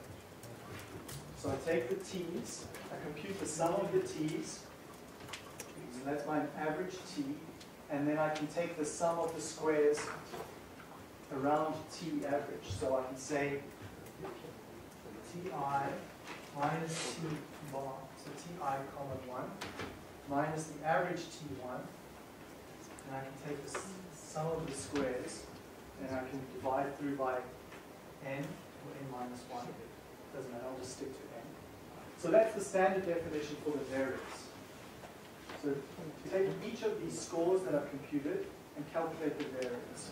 Okay? So it's just calculating the ordinary variance of a vector. When I say that score, this component explains the greatest degree of variance in the data set, it means that this variance computed in this way is the maximum possible that it can have. So thinking back to this situation here, where we've just got this arbitrary cloud of points, you can pose this as an optimization problem. If you want to see it that way. That's why I say you can look at PCA from so many different angles. You can look at it geometrically, algebraically. If you want to look at it from an optimization point of view, it says take this data and find the line, find the vector of any line that will pass through this cloud of points such that this variance is maximized. That's another way to see it. Okay? It is the exact same thing as saying find the line that passes through the points so that the residual distance is minimized. The two are equivalent. You can show that mathematically. Or you can just see it from an intuitive point of view that if that line fits the data really well, so the residuals are small, it will spread those points out along the line as well, maximally, and have maximum variance. So you can see it in two ways. But when I say this line passes through the data and has maximum variance, I'm referring to the variance of the scores is maximum. There's no, if I had to shift this line a little bit up or down, the variance of this quantity would decrease. This line is the line that is of greatest variance. Okay? So when I say in this second component, we're now finding a second component that is perpendicular to the first component. We're also, that's the constraint. What we're optimizing is that the projections onto the second component, those scores now have the next greatest amount of variance, or the greatest amount of variance possible. So let's take a look at what that means. If let's say I found that direction, this to be my second component, I now take each observation and I project it 90 degrees onto the second component. I calculate score values for the second component. So now I calculate, let me just add it on here. Well, I'll try it on this side rather. We can now calculate T1 for the first observation, the second for the second component. I can calculate T2, T3. So for my third observation, so say for example this is the third observation, the data says T3, comma 2 says it's this distance from the origin to the point on to the second component. So T3, comma 2, T4, all the way up to Tn, comma 2. So I get a second vector, one for each observation, that gives me the score values for the distance from the origin to the projection onto the second component. And the variance now of this would be Ti, comma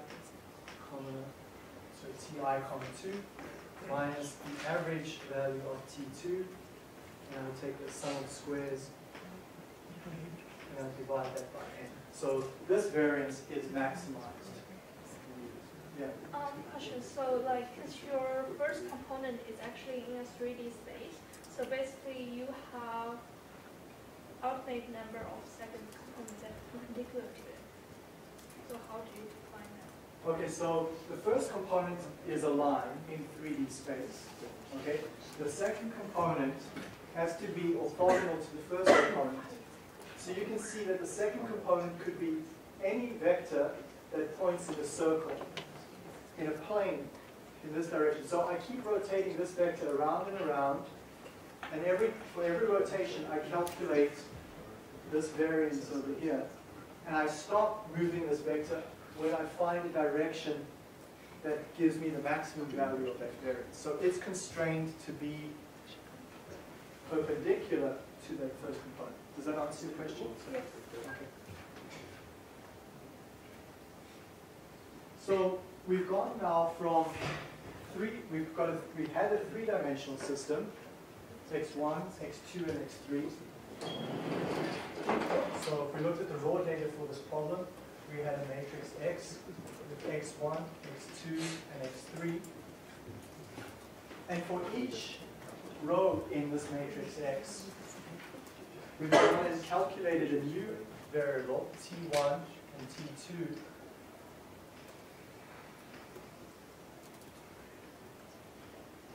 that is really the projection of that data point onto the T1 line, and we project this over onto the T2 line. So each data point we find its T1 and T2 value. Okay? So that's what principal components are doing from a geometric perspective. Okay, so I'll then just finish off this section here by showing that these two components jointly define a plane. So the first component is a vector that just points in that direction. The second component is a vector that points orthogonal to it. Jointly, these two vectors define a plane that's oriented in this three-dimensional space. Okay? And we can call that a plane because from geometry or from linear algebra, you'll recall that the definition of a plane requires two independent vectors. So two orthogonal vectors, or two vectors which are linearly independent, will define a plane for you. So we have that. We've got the first component pointing this way, and the second component, because by design it's been forced to be orthogonal to the first component, it is orthogonal, or linearly independent would be another way to say that. Those two components jointly map out a plane. Now, when we project data points, these data points don't lie on the plane, right? Some of them lie above, some of them lie below the plane. But when we calculate this projection, this projected value, and so we take this data point here up to the first component, and then this distance out here represents where this point would have been projected onto the plane. Okay? If I take this data point and I bring it down perpendicularly to the orange line, this point has some value over here on this T1 value over here. It has a T2 value somewhere along there. Where those T1 and T2 values intersect is where that point projects onto the plane. Okay? So you'll sometimes see these methods like PCA sort of called projection methods. They're called projection methods because of this phenomenon that each observation can be projected onto this plane. And if you think about how we've calculated this plane, we've calculated this plane so that it best fits the data. So this plane is actually a good approximation of the data. So we've calculated a 2D plane that approximates this data set in 3 dimensions. Okay, so I'm just going to work through a bit of the mathematics on that.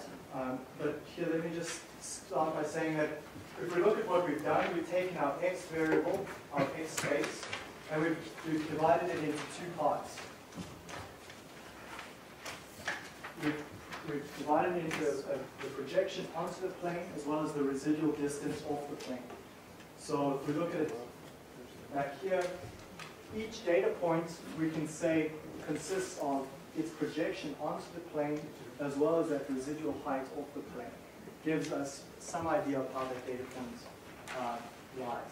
So let me just work through a bit of the mathematics of projection. I think this is really important because I could just go and show you the linear algebra representation of PCA, but I want you to see where it's coming from. So we'll work through a bit of the math that's on page 15 in the notes.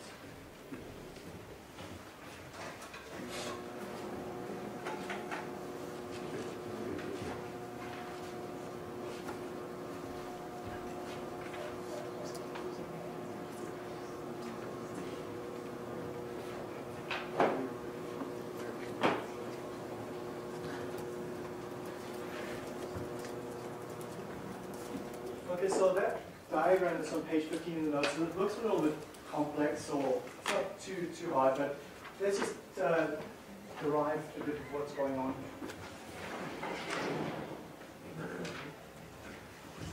Okay, so the diagram that I had up earlier with the first component and the second component, I'm just going to draw the first component. So let's say that's the first component, and I'll call this P1. You'll see later on why we call it that way. And this is my origin over here. So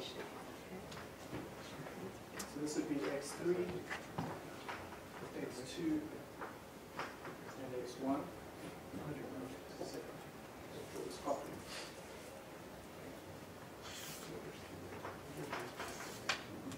Okay, so this is my origin over here, and this first component, P1, kind of went off in that direction. Okay? And let's take an observation that happened to be up here.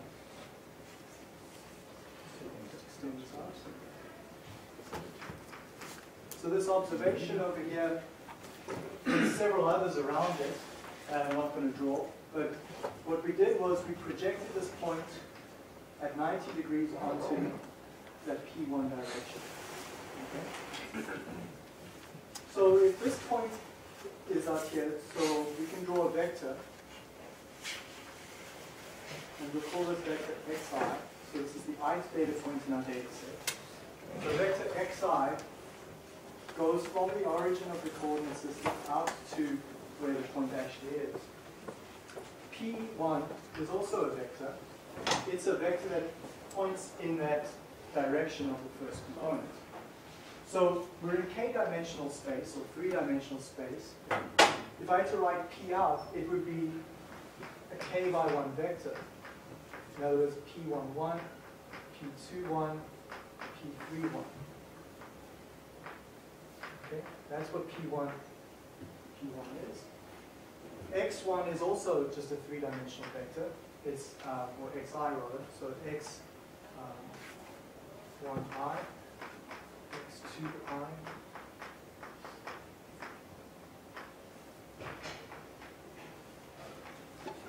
okay. So this is, maybe let me rather write this way. X is really just it's a row from that original X matrix. So if this was matrix X, we'll just take the ith row, okay, and we'll call this x1i, x2i, x3i.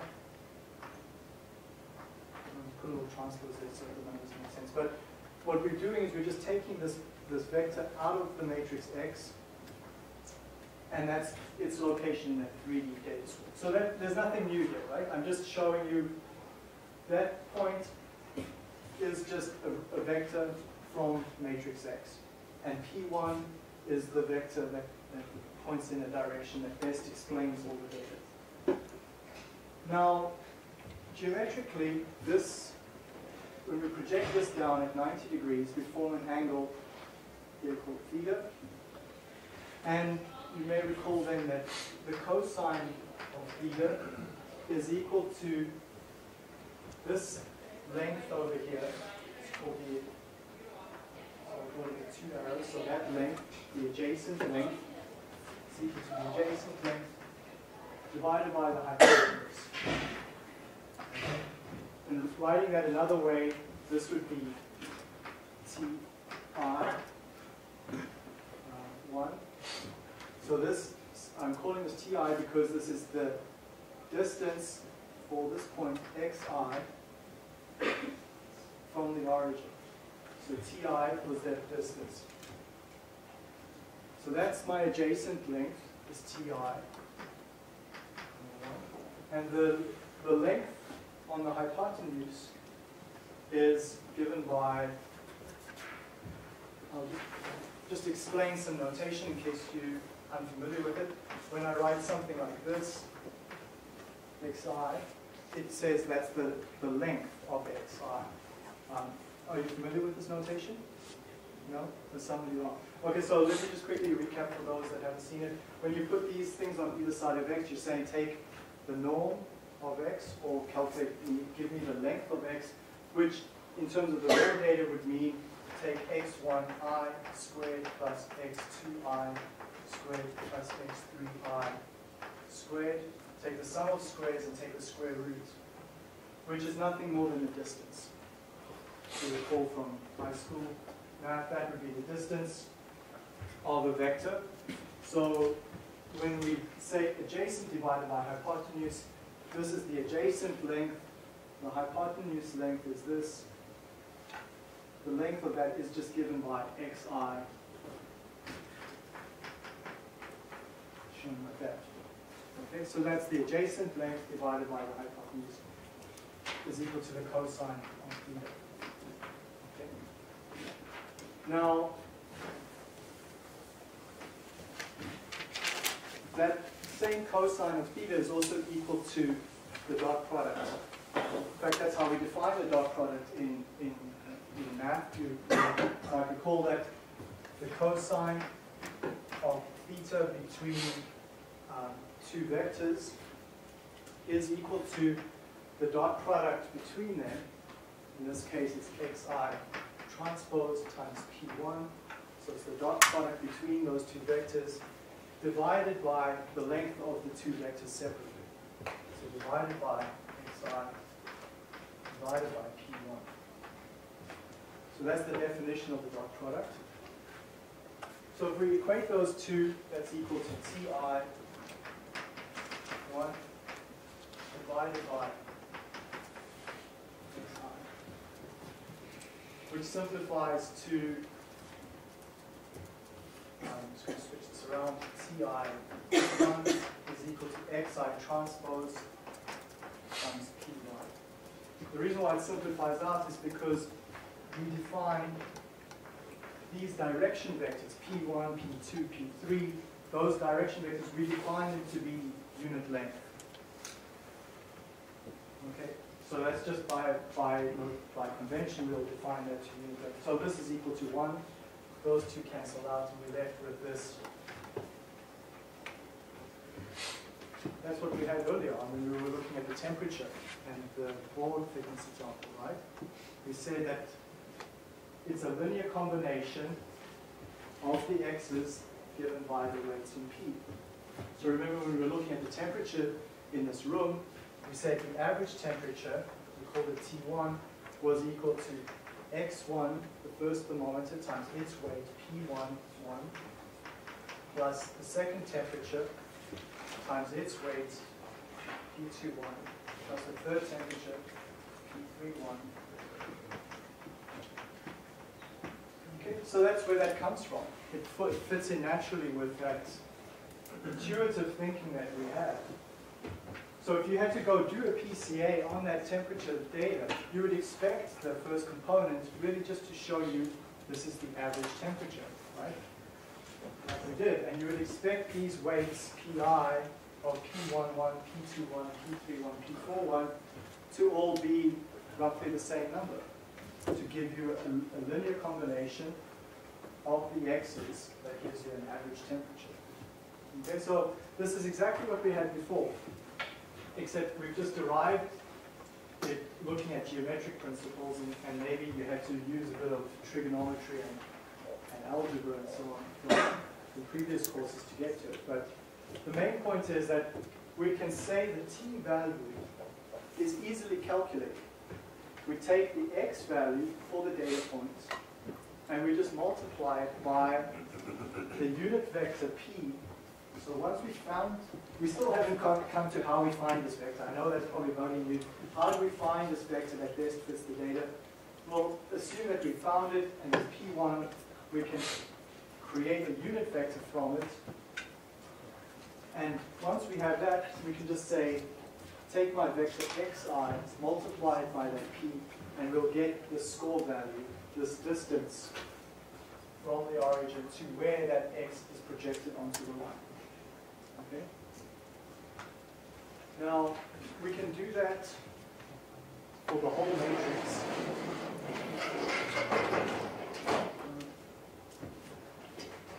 So we could also say then, so let me just rewrite that equation. So xi transpose times p1. So this was a vector, a 1 by k vector times a k by 1 vector. So xi transpose was just, we just extracted this vector from X. P1 was a K by 1 vector.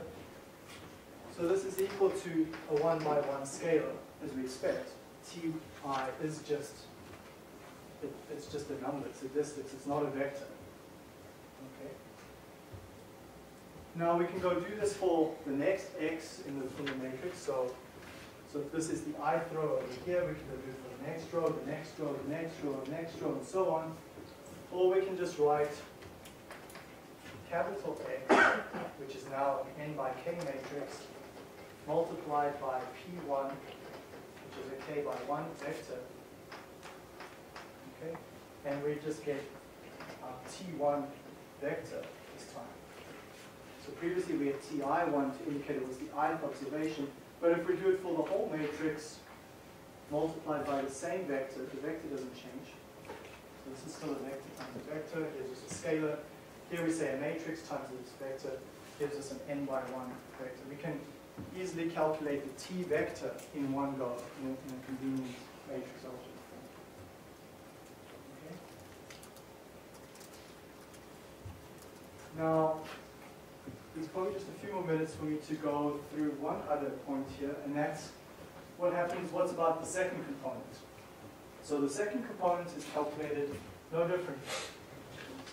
So the second component has to be orthogonal to this first one. So let's draw this line. It's 90 degrees. Okay, so this would be P2. Okay. And this angle, so let's first then take this, this is our point X. We project it down perpendicularly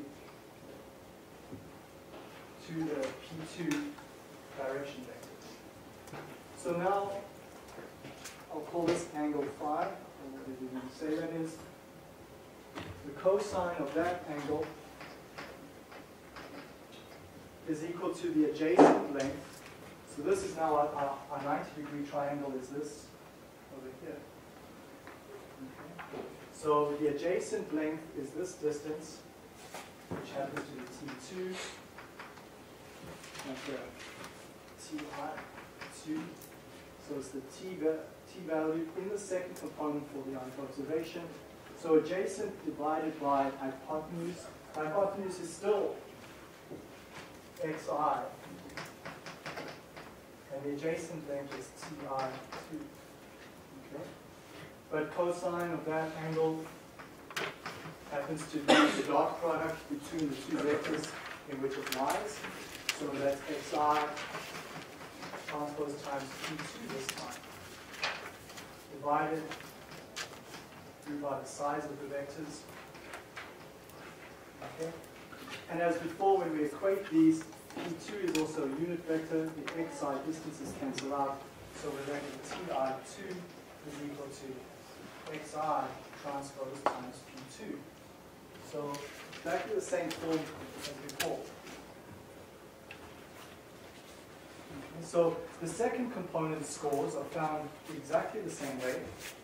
We use the x as is, as the same x that we used over here. And instead of multiplying by P1, we multiply by P2. You'd expect then that if we do this second, do it in matrix form, we would get something like T2, the matrix, the vector would be equal to the whole matrix X, which is n by k, times P2 vector k by 1 is equal to an n by 1 vector. Okay. So it's no different for the second component than the first component. And then we can take that a step further and do this all in one go by doing something like T1 vector, T2 vector, up to, I'll use this generic symbol A. We're going to calculate A of these vectors. So group them together. So that's an n by 1, an n by 1, an n by 1. This whole thing is equal to n by A. And we'll call that capital T. Okay? And that's going to be equal to capital X, which is an n by K matrix, times just to use this to say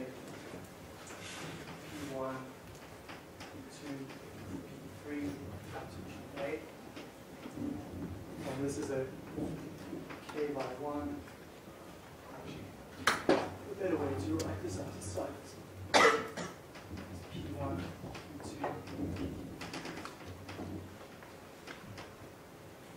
So this is a k by 1, k by 1, etc. Okay, and group those together and create a new matrix, call this matrix P, and then be a k by A matrix. So what we're getting at here is this equation that you're going to see over and over in the next few classes, T equals xp.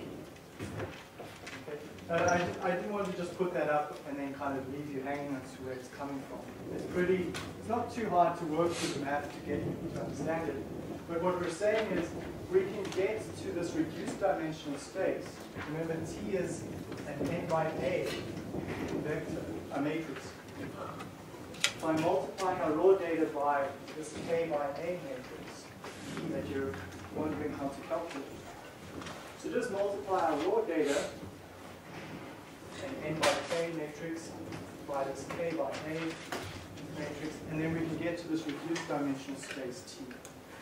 So P is really what's going to take us from our real world measurements, these K measurements that we have. The matrix P is going to transform us to a new coordinate system given by these T's. So there's a lot to take in here. I can see a few confused faces. So I'm going to resume the next class with a bit of these concepts. I probably will skip over the math in the second class, but what I want you to take home from this is that we're going to move from a much larger dimensional space to a smaller dimensional space, T. That's the key point. And what I'll put up on the website is a tutorial for you to work through some of this with a case study. That would, you can kind of see step by step where this is going and what the advantages are. Next class, we'll work through an example as well. Okay, so thanks for your attention.